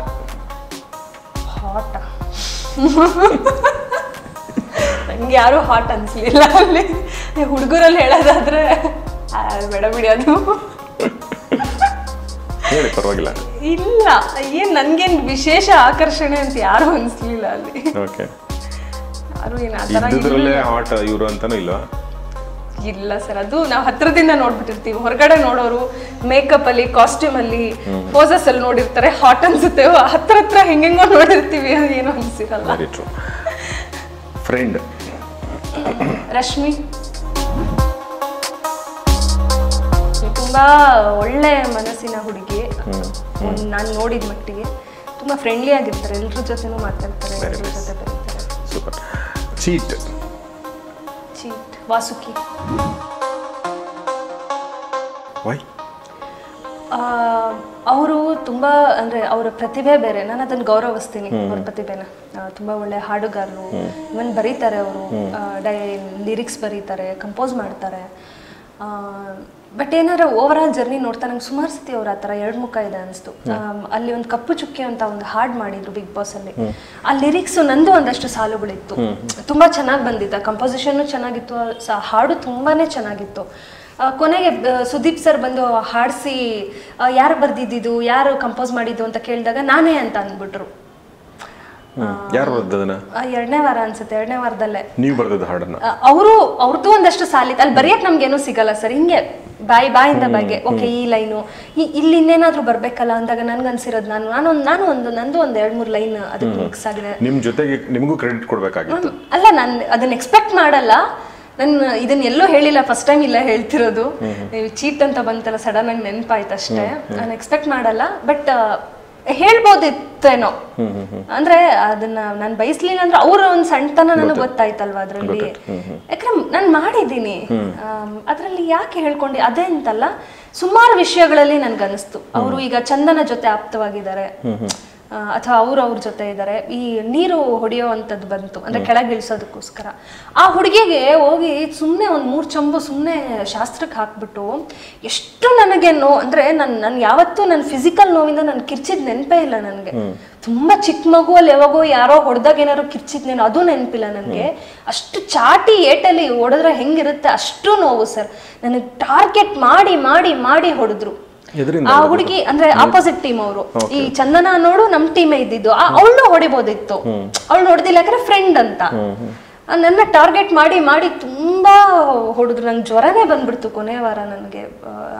ಆ ನೋವಿಗೆ, ಆ ಪೇನ್ಗೆ ಒಂಥರ ಮೈಯೆಲ್ಲ ಚುಡು ಅಂತ ಚಾಟಿಯಲ್ಲಿ ಓಡಿಸ್ಕೊಂಡ್ರೆ ಹೆಂಗಿರುತ್ತೆ ಹಂಗೆ ರ್ಯಾಷಸ್ ಬಂದ್ಬಿಟ್ಟಿತ್ತು ಬೆನ್ಮೇಲೆಲ್ಲ, ರೆಡ್ ರ್ಯಾಷಸ್. ಆ ತರ ತುಂಬಾ ಅಂದ್ರೆ ಆಟ ಆಡ್ಲಿ, ಎಲ್ರೂ ಒಂದೇ ತರ ನೋಡ್ಲಿ, ಅದೇನದು ಫ್ರೆಂಡು ಅಂತ ಅನ್ಕೊಂಡು ಅವಳದು ಚರ್ಮ ನಂದು ಚರ್ಮ, ಅವಳಿಗಾದ್ರೂ ನೋವು ನನ್ಗಾದ್ರೂ ನೋವಲ್ವಾ, ಯಾಕದು ಅಂತ ಗೊತ್ತಾಗ್ಲಿಲ್ಲ. ಅದಾದ್ಮೇಲೆ ಸುಮಾರು ವಿಷಯಗಳಲ್ಲಿ ಹಿಂಗೆ ಸಣ್ಣ ಪುಟ್ಟ ತುಂಬಾ ಆಡ್ತಾರೆ ಅನ್ಸು. ಮತ್ತೆ ಅಲ್ಲಿದ್ದವರಲ್ಲಿ ಅವ್ರು ನಾನು ಅರ್ಥ ಮಾಡ್ಕೋಬೋದಿತ್ತು ಅನ್ಸ್ತು ನನಗೆ ಎಲ್ರಿಗಿಂತ ಹೆಚ್ಚಾಗಿ. ಯಾಕಂದ್ರೆ ಒಂಚೂರು ನಾಟಕಗಳು ಓದ್ಕೊಂಡಿದ್ದಾರೆ, ಸಾಹಿತ್ಯ ಗೊತ್ತು, ನನ್ನ ಮಾತು ಅರ್ಥ ಆಗುತ್ತೆ ಅವ್ರಿಗೆ, ಅರ್ಥ ಆಗದೆ ಅಂತೇನಿಲ್ಲ. ಅಲ್ಲ, ಅವರು ಈಗಲೂ ನನಗೆ ಗೌರವ ಕೊಡ್ತಾರೆ, ನಾನು ನೆಗೆಟಿವ್ ಆಗಿ ಹೇಳ್ತಾ ಇಲ್ಲ, ಬಟ್ ಅಲ್ಲಿನ ಬಿಹೇವಿಯರ್ ಬಗ್ಗೆ ಹೇಳ್ತಾರೆ ಅದಷ್ಟೇ. ಅವ್ರು ನನ್ನ ಹೆಚ್ಚು ಅರ್ಥ ಮಾಡ್ಕೋಬೋದಾಗಿತ್ತು, ನನ್ನ ಜೊತೆ ಬೆರಿಬೋದಿತ್ತು. ಅಷ್ಟು ಕೆಲವೊಂದು ಕ್ಷಣಗಳು ಬಂದು ಮಾತಾಡಿದ್ರು ಕೂಡ ಅದಾದ್ಮೇಲೆ ಏನಾದರೂ ಹೆಸರು ಬಂದಾಗ ಎಲ್ಲರೂ ತಗೊಂಡಂಗೆ ನನ್ನ ಹೆಸರೇ ತಗೊಳ್ಳೋರು ಅವರು ಕೂಡ. ನಾಮಿನೇಟ್ ಮಾಡೋಕ್ಕಾಗಲಿ, ಹೊರಗೆ ಅಥವಾ ಕಳಪೆ ಅಂತ ಹೇಳೋಕ್ಕಾಗಲಿ, ಅಥವಾ ಇನ್ನೊಂದು ಡ್ರಾಮಾ ಅನ್ನೋದು ಎಲ್ಲದಕ್ಕೂ ಅವರು ಕೂಡ ನನ್ನ ಹೆಸರು ತಗೋತಾ ಇದ್ರು. പക്ഷെ ಆ ವ್ಯಕ್ತಿ ಆಟ ಅಂತ ಬಂದಾಗ ಸೋತಿದ್ದಾರೇನೋ ಅನಿಸುತ್ತೆ ನನಗೆ ವೈಯಕ್ತಿಕವಾಗಿ. ಬೇರೆ ಪ್ರತಿಭೆಯಲ್ಲಿ ಇನ್ನೊಂದರಲ್ಲಿ ಎಲ್ಲದರಲ್ಲೂ ಗೆದ್ದಿರಬಹುದು, ಅಲ್ಲಿ ಆಟ ಆಡ್ತಿರೋದ್ರಿಂದ ಅವರು 2 ಮುಖ ಹಾಕ್ಕೊಂಡು ನನ್ನ ವಿಷಯದಲ್ಲಿ ನನ್ನ ಒಂದು ಪರ್ಸ್ಪೆಕ್ಟಿವ್ ಅಲ್ಲಿ ಸೋತಿದ್ದಾರೆ ಅನ್ಸ. ಅವ್ರು ಬಿಗ್ ಬಾಸ್ ಗೆಲ್ಬಹುದು ನಾಳೆ. ಈಗ ಎಷ್ಟೋ ಒಳ್ಳೆ ಹಾಡ್ ಮಾಡ್ತಾರೆ, ಕಂಪೋಸಿಷನ್ ಮಾಡ್ತಾರೆ. ಮೊನ್ನೆ ಒಂದು ಹಾಡು ಎಲ್ಲಾ ಕಡೆ ಶೇರ್ ಆಗ್ತಾ ಇದೆ ಅವ್ರು ಮಾಡಿದ್ದು, ಅದೆಲ್ಲದೂ ಖುಷಿನೇ. ನಾನು ಗೌರವಿಸ್ತೀನಿ ಅವ್ರ ಪ್ರತಿಭೆನ. ಈ ವಿಷಯ ಬಂದಾಗ ನಂಗೆ ಸುಮಾರು ಸತಿ ಆಯ್ತು. ನಾನು ಒಂದೇ ಸತಿಗೆ ಜಡ್ಜ್ ಮಾಡಲ್ಲ ಸರ್, ಒಂದು ವಿಷಯಕ್ಕೆ ಯಾರನ್ನೂ ಜಡ್ಜ್ ಮಾಡಲ್ಲ, ಇವ್ರು ಹಿಂಗೆ ಅಂತ. ಪದೇ ನನಗೆ ತುಂಬಾ ಚೆನ್ನಾಗಿ ಕಾಣಕ್ ಶುರು ಆಯ್ತು ಅವ್ರ 2 ಆಟ. ನನ್ಗೆ ಅಯ್ಯೋ ನಿಮ್ಗೆ ಹಿಂಗಾಗೋಯ್ತಾ, ಆಯ್ತಾಯ್ತೀರಿ ಬಂದೆ ನಾನು ಮಸಾಜ್ ಮಾಡ್ಕೊಟ್ಬಿಡ್ತೀನಿ ನಿಮ್ಗೆ, ಆಯ್ತಾ, ನನ್ನಿಂದ ನಾನು ನಿಮ್ಗೆ ಮಸಾಜ್ ಮಾಡ್ಕೊಂಡು ಬಂದೆ ಅಷ್ಟೇ. ಇಲ್ಲೇ ಇಲ್ಲ, ಅಲ್ಲೋಗಿ ಯಾರ ಜೊತೆನೋ ಮಾತಾಡ್ಕೊಂಡು, ಅಂದ್ರೆ ಮರ್ತಿದ್ದಾರೆ ಅನ್ನೋದಲ್ಲ, ಒಂದ್ಸರಿ ಆದ್ರೆ ಸರಿ, 2 ಸರಿ ಆದ್ರೆ ಸರಿ, ಕಾನ್ಶಿಯಸ್ ಸುಮ್ಮನೆ ಆ ಕ್ಷಣಕ್ಕೆ ನಾನು ಒಳ್ಳೆಯವನಾಗಿರ್ಬೇಕು ಅಂತ ಪೋಟ್ರೆ ಮಾಡ್ಕೋತಾ ಇದ್ದಾರೆ ಅನ್ಸುತ್ತೆ. ಓಕೆ, ಸೊ ನಿಮ್ಮ ಪ್ರಕಾರ ಬಿಗ್ ಬಾಸ್ ಯಾರು ಗೆಲ್ಬೇಕು? ಯಾರು ಗೆಲ್ಬೋದು ಅನ್ಸಾಗ ಹರೀಶ್ ರಾಜ್ ಅಂತಂದೆ. ಯಾಕಂದ್ರೆ ನನ್ನ ಮುಂದೆ ಅವ್ರು ಏನು ಆ ಥರ ಮಾತಾಡಿರ್ಲಿಲ್ಲ, ಏನೋ ಅಲ್ಲೊಂದು ಮಾತಾಡೋದು ಇಲ್ಲೊಂದು ಮಾತಾಡೋದು ಅಥವಾ ಮಾಸ್ಕ್ ಹಾಕ್ಕೊಂಡಿದ್ದಾರೆ ನಂಗೆ ಅಲ್ಲಿರೋರ್ಗೂ ಅನಿಸ್ತಾ ಇರಲಿಲ್ಲ. ಬಟ್ ಬಂದು ಇಲ್ಲೊಂಚೂರು ವಿಡಿಯೋ ಎಲ್ಲ ನೋಡ್ತಾ ಇದ್ದಾಗ ಒಂದು ಸ್ವಲ್ಪ ಏನೋ ನನ್ನ ಬಗ್ಗೆನೇ ಮಾತಾಡಿರೋದು, ಕಾಮೆಂಟ್ ಮಾಡಿರೋದು, ರೇಗ್ಸಿರೋದು ಅದನ್ನೆಲ್ಲ ನೋಡ್ತಿದ್ದಾಗ ನನಗೆ ಸ್ವಲ್ಪ ಒಂಥರ ಅಸಮಾಧಾನ ಆಗಿದೆ. ಸೊ ಬಿಗ್ ಬಾಸ್ ನಿಮ್ಗೆ ಅರ್ಥ ಆಗೋದು ಹೊರಗಡೆ ಬಂದ್ಮೇಲೆ ಅಲ್ವಾ? ಎಪಿಸೋಡ್ಗಳು ನೋಡಿದಾಗ ಅಲ್ಲ ಅಲ್ಲಿದ್ದಾಗ ನನಗೆ ನಿಜವಾಗ್ಲೂ ಅರ್ಥ ಆಗಿದೆ. ಇನ್ನೊಂದು ರೀತಿಯಲ್ಲಿ ಅನ್ಸುತ್ತೆ ಇನ್ನೊಂದು ವರ್ಷನ್ ಇಲ್ಲಿ ನನಗೆ ಸಿಗ್ತಾ ಇದೆ ಅಂತ. ಒಂದು ವರ್ಷನ್ ಸಿಕ್ಕಿತ್ತು, ಇನ್ನೊಂದು ವರ್ಷನ್ ಸಿಗುತ್ತೆ. ಕರೆಕ್ಟ್. ಇನ್ನು ಫೈನಲ್ ಆಗಿ ಶೋನ ಹೋಸ್ಟ್ ಸುದೀಪ್, ಓಕೆ, ಅವ್ರ ಬಗ್ಗೆ ಏನಾದರೂ ಹೇಳ್ಬೋದಾ ನೀವು? ಸುದೀಪ್ ಸರ್ ಬಗ್ಗೆ ಹೇಳೋದಾದ್ರೆ ಅದೇ ನನಗೆ ಮೊದಲನೇ ವಾರ ನಮಗೆಲ್ಲ ಒಂಥರ ಸರ್ಪ್ರೈಸ್. ಫಸ್ಟ್ ಟೈಮು ಅವ್ರು ಬಂದಾಗ ನೋಡ್ತಾ ಇರ್ತೀವಿ ಹೆಂಗಿರುತ್ತೋ ಏನೋ, ಏನು ಮಾತಾಡ್ತಾರೋ ಏನೋ ಏನೂ ಗೊತ್ತಿಲ್ಲ. ಎಲ್ಲರೂ ತುಂಬ ಭಯ ಪಡ್ತಾ ಇದ್ರು. ನನಗೆ ಭಯನೇ ಆಗ್ತಾ ಇರಲಿಲ್ಲ. ಯಾಕಂದರೆ ನಂಗೆ ಗೊತ್ತಿತ್ತು ನಾನು ಏನೇನೋ ಬೇರೆ ಏನೇನೋ ಮಾಡಲಿಲ್ಲ. ನನಗೆ ಏನು ಅನ್ಸುತ್ತೆ ಅದು ನಾನು ಮಾಡಿದ್ದೀನಿ, ನನಗೆ ಸರಿ ಅನ್ಸಿದ್ದು ನಾನು ಮಾಡಿದ್ದೀನಿ, ಅಥವಾ ನಾನು ತಪ್ಪಿದ್ರು ನಾನು ಒಪ್ಕೊಳಕ್ಕೆ ಸಿದ್ಧ. ಅದು ಸೊ ಈ ಮನಸ್ಥಿತಿ ಇರೋದು. ಮತ್ತು ಹಂಗನ್ಬಿಟ್ಟು ನಾನು ಏನೇನೋ ಮಾಡಿರಲಿಲ್ಲ ತುಂಬ ಅಲ್ಲಿ ನಾನು ಭಯ ಪಡೋದಕ್ಕೆ. ಬಟ್ ಕೆಲವರೆಲ್ಲ ಅಲ್ಲಿ ನೋಡ್ತಿದ್ನಲ್ಲ, ಈ ಸುದೀಪ್ ಸರ್ ಬರ್ತಾರೋ, ಏನೇನು ಕೇಳ್ತಾರೋ ಈ ಸರಿ, ಏನೇನು ಮಾಡ್ತಾರೋ ಈ ಸರಿ, ಈ ಥರ ಭಯ ಎಲ್ಲರಲ್ಲೂ ತುಂಬಿರ್ತಾ ಇತ್ತು. ಮತ್ತು ಒಂದು ರೀತಿ ಅವ್ರನ್ನ ನೋಡೋದಕ್ಕೆ ಅಥವಾ ಅವ್ರು ಬಂದಾಗ ಒಂದು ಖುಷಿ ಆಗೋದೇನೆಂದರೆ, ಇಲ್ಲಿ ಯಾರು ನಮ್ಮನ್ನು ನೋಡಲಿಲ್ಲ ಅಂದರೂ ಅವ್ರು ನೋಡಿರ್ತಾರೆ, ಹೊರಗಿಂದ ನಮ್ಮನ್ನು ನೋಡಿರ್ತಾರೆ, ನಾವೇನು ಅಂತ ಅವ್ರಿಗೆ ಗೊತ್ತಿರುತ್ತೆ, ಅರ್ಥ ಮಾಡ್ಕೋತಾರೆ. ತುಂಬ ನೇರ ನನ್ನ ಮತ್ತೆ ಅವರ ಸಂಬಂಧ ಆಪ್ತವಾಗಿದೆ ಅನ್ನೋ ಒಂದು ಭಾವನೆ ಪ್ರತಿಯೊಬ್ಬರಿಗೂ ಬರ್ತಿತ್ತು. ಯಾಕಂದರೆ ಅವ್ರು ಎಲ್ಲದನ್ನೂ ನೋಡಿರ್ತಾರಲ್ಲ. ಸೊ ಆ ಥರ ಒಂದು ಒಳ್ಳೆ ಭಾವನೆನೇ ಬರ್ತಿತ್ತು ಅವ್ರನ್ನ ನೋಡಿದಾಗ. Very nice. So what next cinema ಮಾಡ್ತಾ ಇದ್ದೀರಾ ಅಂತ ಹೇಳಿದ್ರಲ್ಲ ನೀವು? ಹಾಂ ಸರ್. ಓಕೆ. ಅದೇ ಡೈರೆಕ್ಷನ್ ಪ್ಲಾನ್ ಮಾಡ್ತಾ ಇದ್ದೀನಿ. ಅದು ಆದಷ್ಟು ಬೇಗ ಮಾಡಬೇಕು ಅಂತಿದೆ. ಸೂಪರ್. ಜೊತೆಗೆ ನಟನೆ ಅದು ಯಾವತ್ತಿಗೂ ಇರುವಂಥದ್ದು, ಬಿಡಕ್ಕೆ ಸಾಧ್ಯನೇ ಇಲ್ಲ. ತುಂಬ ಒಳ್ಳೆ ಅವಕಾಶಗಳು ಬಂದರೆ, ಒಳ್ಳೆ ಟೀಮ್ ಅನ್ಸಿದ್ರೆ, ಒಳ್ಳೆ ಸ್ಕ್ರಿಪ್ಟ್ ಅನ್ಸಿದ್ರೆ ಮಾಡ್ತೀನಿ. Good luck. ಒಳ್ಳೇದಾಗಲಿ ನಿಮಗೆ. ತುಂಬ ಥ್ಯಾಂಕ್ಸ್ ನಮ್ಮ ಜೊತೆ ಮಾತಾಡಿದ್ದಕ್ಕಾಗಿ. ತುಂಬ ಆನೆಸ್ಟ್ ಆಗಿ ಮತ್ತು ತುಂಬ ಓಪನ್ ಆಗಿ ಮಾತಾಡಿದ್ರಿ ಅಂತ ನನಗನ್ಸುತ್ತೆ. ಸೊ ನಮ್ಮ ವೀಕ್ಷಕರು ಕೂಡ ತುಂಬ ಖುಷಿ ಆಗುತ್ತೆ ನೋಡೋರಿಗೆ ಅಂತ ನನಗನ್ಸುತ್ತೆ. ಬಿಗ್ ಬಾಸ್ ಅಲ್ಲಿ ನಿಮ್ಗೆ ಇಷ್ಟಪಟ್ಟರು ಮತ್ತಷ್ಟು ಇಷ್ಟಪಡ್ತಾರೆ ಬಹುಶಃ ಈ ಸಂದರ್ಶನ ನೋಡಿದ ಮೇಲೆ. ಖಂಡಿತ ಸರ್. ನನ್ನ ತುಂಬ ಜನ ಇಷ್ಟಪಡ್ತಿದ್ದಾರೆ, ಪ್ರೀತಿಸ್ತಿದ್ದಾರೆ. ನಾನು ಯಾವತ್ತೂ ನನ್ನ ಬದುಕಿನಲ್ಲಿ ಈ ಘಟ್ಟದಲ್ಲಿ ಸಡನ್ ಆಗಿ ಇಷ್ಟೊಂದು ಪ್ರೀತಿ ಪಡ್ಕೋತೀನಿ, ಇಷ್ಟೊಂದು ಆಶೀರ್ವಾದ, ಇಷ್ಟೊಂದು ಒಂದು ನನ್ನ ಹಾರೈಕೆಗಳು ಪಡ್ಕೋತೀನಿ ಅಂತ ನಾನು ಯಾವತ್ತೂ ಅನ್ಕೊಂಡಿರ್ಲಿಲ್ಲ. ನನ್ನ ಬದುಕಲ್ಲಿ ಸಡನ್ ಆಗಿ ಎಲ್ಲವೂ ಸಿಕ್ಕಿದೆ. ಇದು ಹೀಗೆ ಇರಲಿ ಅಂತ ನಾನು ಕೋರ್ಕೋತೀನಿ. ನಿಮ್ಮೆಲ್ಲರ ಪ್ರೀತಿಗೂ ನಾನು ಆಭಾರಿ. ಹಾಗೆ ನಿಮಗೆ ಕೂಡ ನನ್ನ ಕರೆಸಿ ಮಾತಾಡ್ಸೋದಕ್ಕೆ ತುಂಬಾ ಧನ್ಯವಾದ. Thank you. ಒಂದು ಮಾತು ಹೇಳ್ಬೇಕು, ನಾನು ಪರ್ಸನಲ್ ಆಗಿ ನಾನು ಈವರೆಗೂ ನಿಮ್ಮನ್ನು ಮೀಟ್ ಆಗಿಲ್ಲ. ಬಟ್ ಫಸ್ಟ್ ಸಲ ಮೀಟ್ ಆದಾಗ ಕೂಡ ನಮಗೆ ಅಪರಿಚಿತ ಅನಿಸ್ಲಿಲ್ಲ ಅಲ್ವಾ? ನನಗನ್ನಿಸ್ತಿಲ್ಲ. ಸೊ ಇಲ್ಲ ಸರ್, ನನಗೂ ಆ ಥರ ಅಂದರೆ ನಾನು ಬಂದಾಗ ನಿಮ್ಮನ್ನು ಮಾತಾಡ್ಸಕ್ಕೆ, ನಿಮ್ಮನ್ನು ನೋಡಿದಾಗ ನೀವು ಯಾರೋ ಬೇರೆ ಅನಿಸ್ಲಿಲ್ಲ, ಏನೋ ಆಪ್ತರು, ನನಗೆ ಗೊತ್ತಿರೋರೆ ಅಂತ ಅನಿಸುತ್ತೆ ಕೆಲವರು ನೋಡಿದಾಗ. Thank you very much Chaitra Kotur. ಒಳ್ಳೆಯದಾಗಲಿ ನಿಮಗೆ. All the best. ಮತ್ತೆ ಸಿಗೋಣ. Thank you very much. Thanks lot. So thanks ಹೇಳ್ತಾ ಚೈತ್ರಾ ಕೋಟೂರ್ ಅವರಿಗೆ ಶುಭ ಹಾರೈಸ್ತಾ ಈ ಎಪಿಸೋಡ್ ಮುಗಿಸ್ತಾ ಇದ್ದೀನಿ. ಇದು ಬಿಗ್ ಬಾಸ್ ಲೈಫಿನ ಕುರಿತಾಗಿ ನಾವು ಮಾತಾಡಿದ್ವಿ. ಸಾಕಷ್ಟು ವಿಚಾರಗಳನ್ನ ಅವ್ರು ನಮ್ಮ ಜೊತೆ ಹಂಚ್ಕೊಂಡ್ರು. ಇದೆಲ್ಲ ನಿಮ್ಗೆ ಇಷ್ಟ ಆಗಿದೆ ಅಂತ ಅನ್ಕೋತೀನಿ. ಮತ್ತು ಚೈತ್ರಾ ಕೋಟೂರ್ ಅವರು ಇನ್ನಷ್ಟು ನಿಮ್ಗೆ ಅರ್ಥ ಆಗಿರ್ಬೋದು ಅಂತ ಅನ್ಕೋತೀನಿ. ಅವ್ರಿಗೆ ಆಲ್ ದ ಬೆಸ್ಟ್ ಹೇಳ್ತಾ ಈ ಕಾರ್ಯಕ್ರಮ ಮುಗಿಸ್ತಾ ಇದ್ದೀನಿ. ಇದನ್ನು ನೀವು ದಯವಿಟ್ಟು ನೋಡ್ತಾ ಇದ್ದೀರಿ ಆಲ್ರೆಡಿ. ಲೈಕ್ ಮಾಡಿ, ಶೇರ್ ಮಾಡಿ ಮತ್ತು ಕಮೆಂಟ್ ಮಾಡಿ, ನೀವು ಸ್ನೇಹಿತರೊಂದಿಗೆ ಹಂಚಿಕೊಳ್ಳಿ ಅಂತ ಕೇಳ್ತಾ ಕಾರ್ಯಕ್ರಮ ಮುಗಿಸ್ತಾ ಇದ್ದೀನಿ. ಧನ್ಯವಾದ. Thank you very much. ನಮಸ್ಕಾರ, ನಾನು ನಿಮ್ಮ ಚೈತ್ರಾ ಕೋಟೂರ್. ನನ್ನ ಬಿಗ್ ಬಾಸ್ನ ಒಟ್ಟಾರೆ ಪಯಣದ ಕುರಿತು ನಾನು ಗೌರೀಶ್ ಅಕ್ಕಿ ಸರ್ ಜೊತೆ ಮಾತಾಡಿದ್ದೀನಿ. ಒಂದಷ್ಟು ವಿಷಯಗಳನ್ನ ಹಂಚ್ಕೊಂಡಿದ್ದೀನಿ. ಹೊರಗೆಲ್ಲೂ ಮಾತಾಡದೇ ಇರೋವಂಥ ವಿಷಯಗಳು ಕೂಡ ಇಲ್ಲಿ ಒಂದಷ್ಟು ಹೇಳಿದ್ದೀನಿ. ಅದು ತುಂಬ ವಿಶೇಷ ಅನಿಸ್ಬಹುದು. ನೀವು ಅದನ್ನು ನೋಡಬೇಕಾ?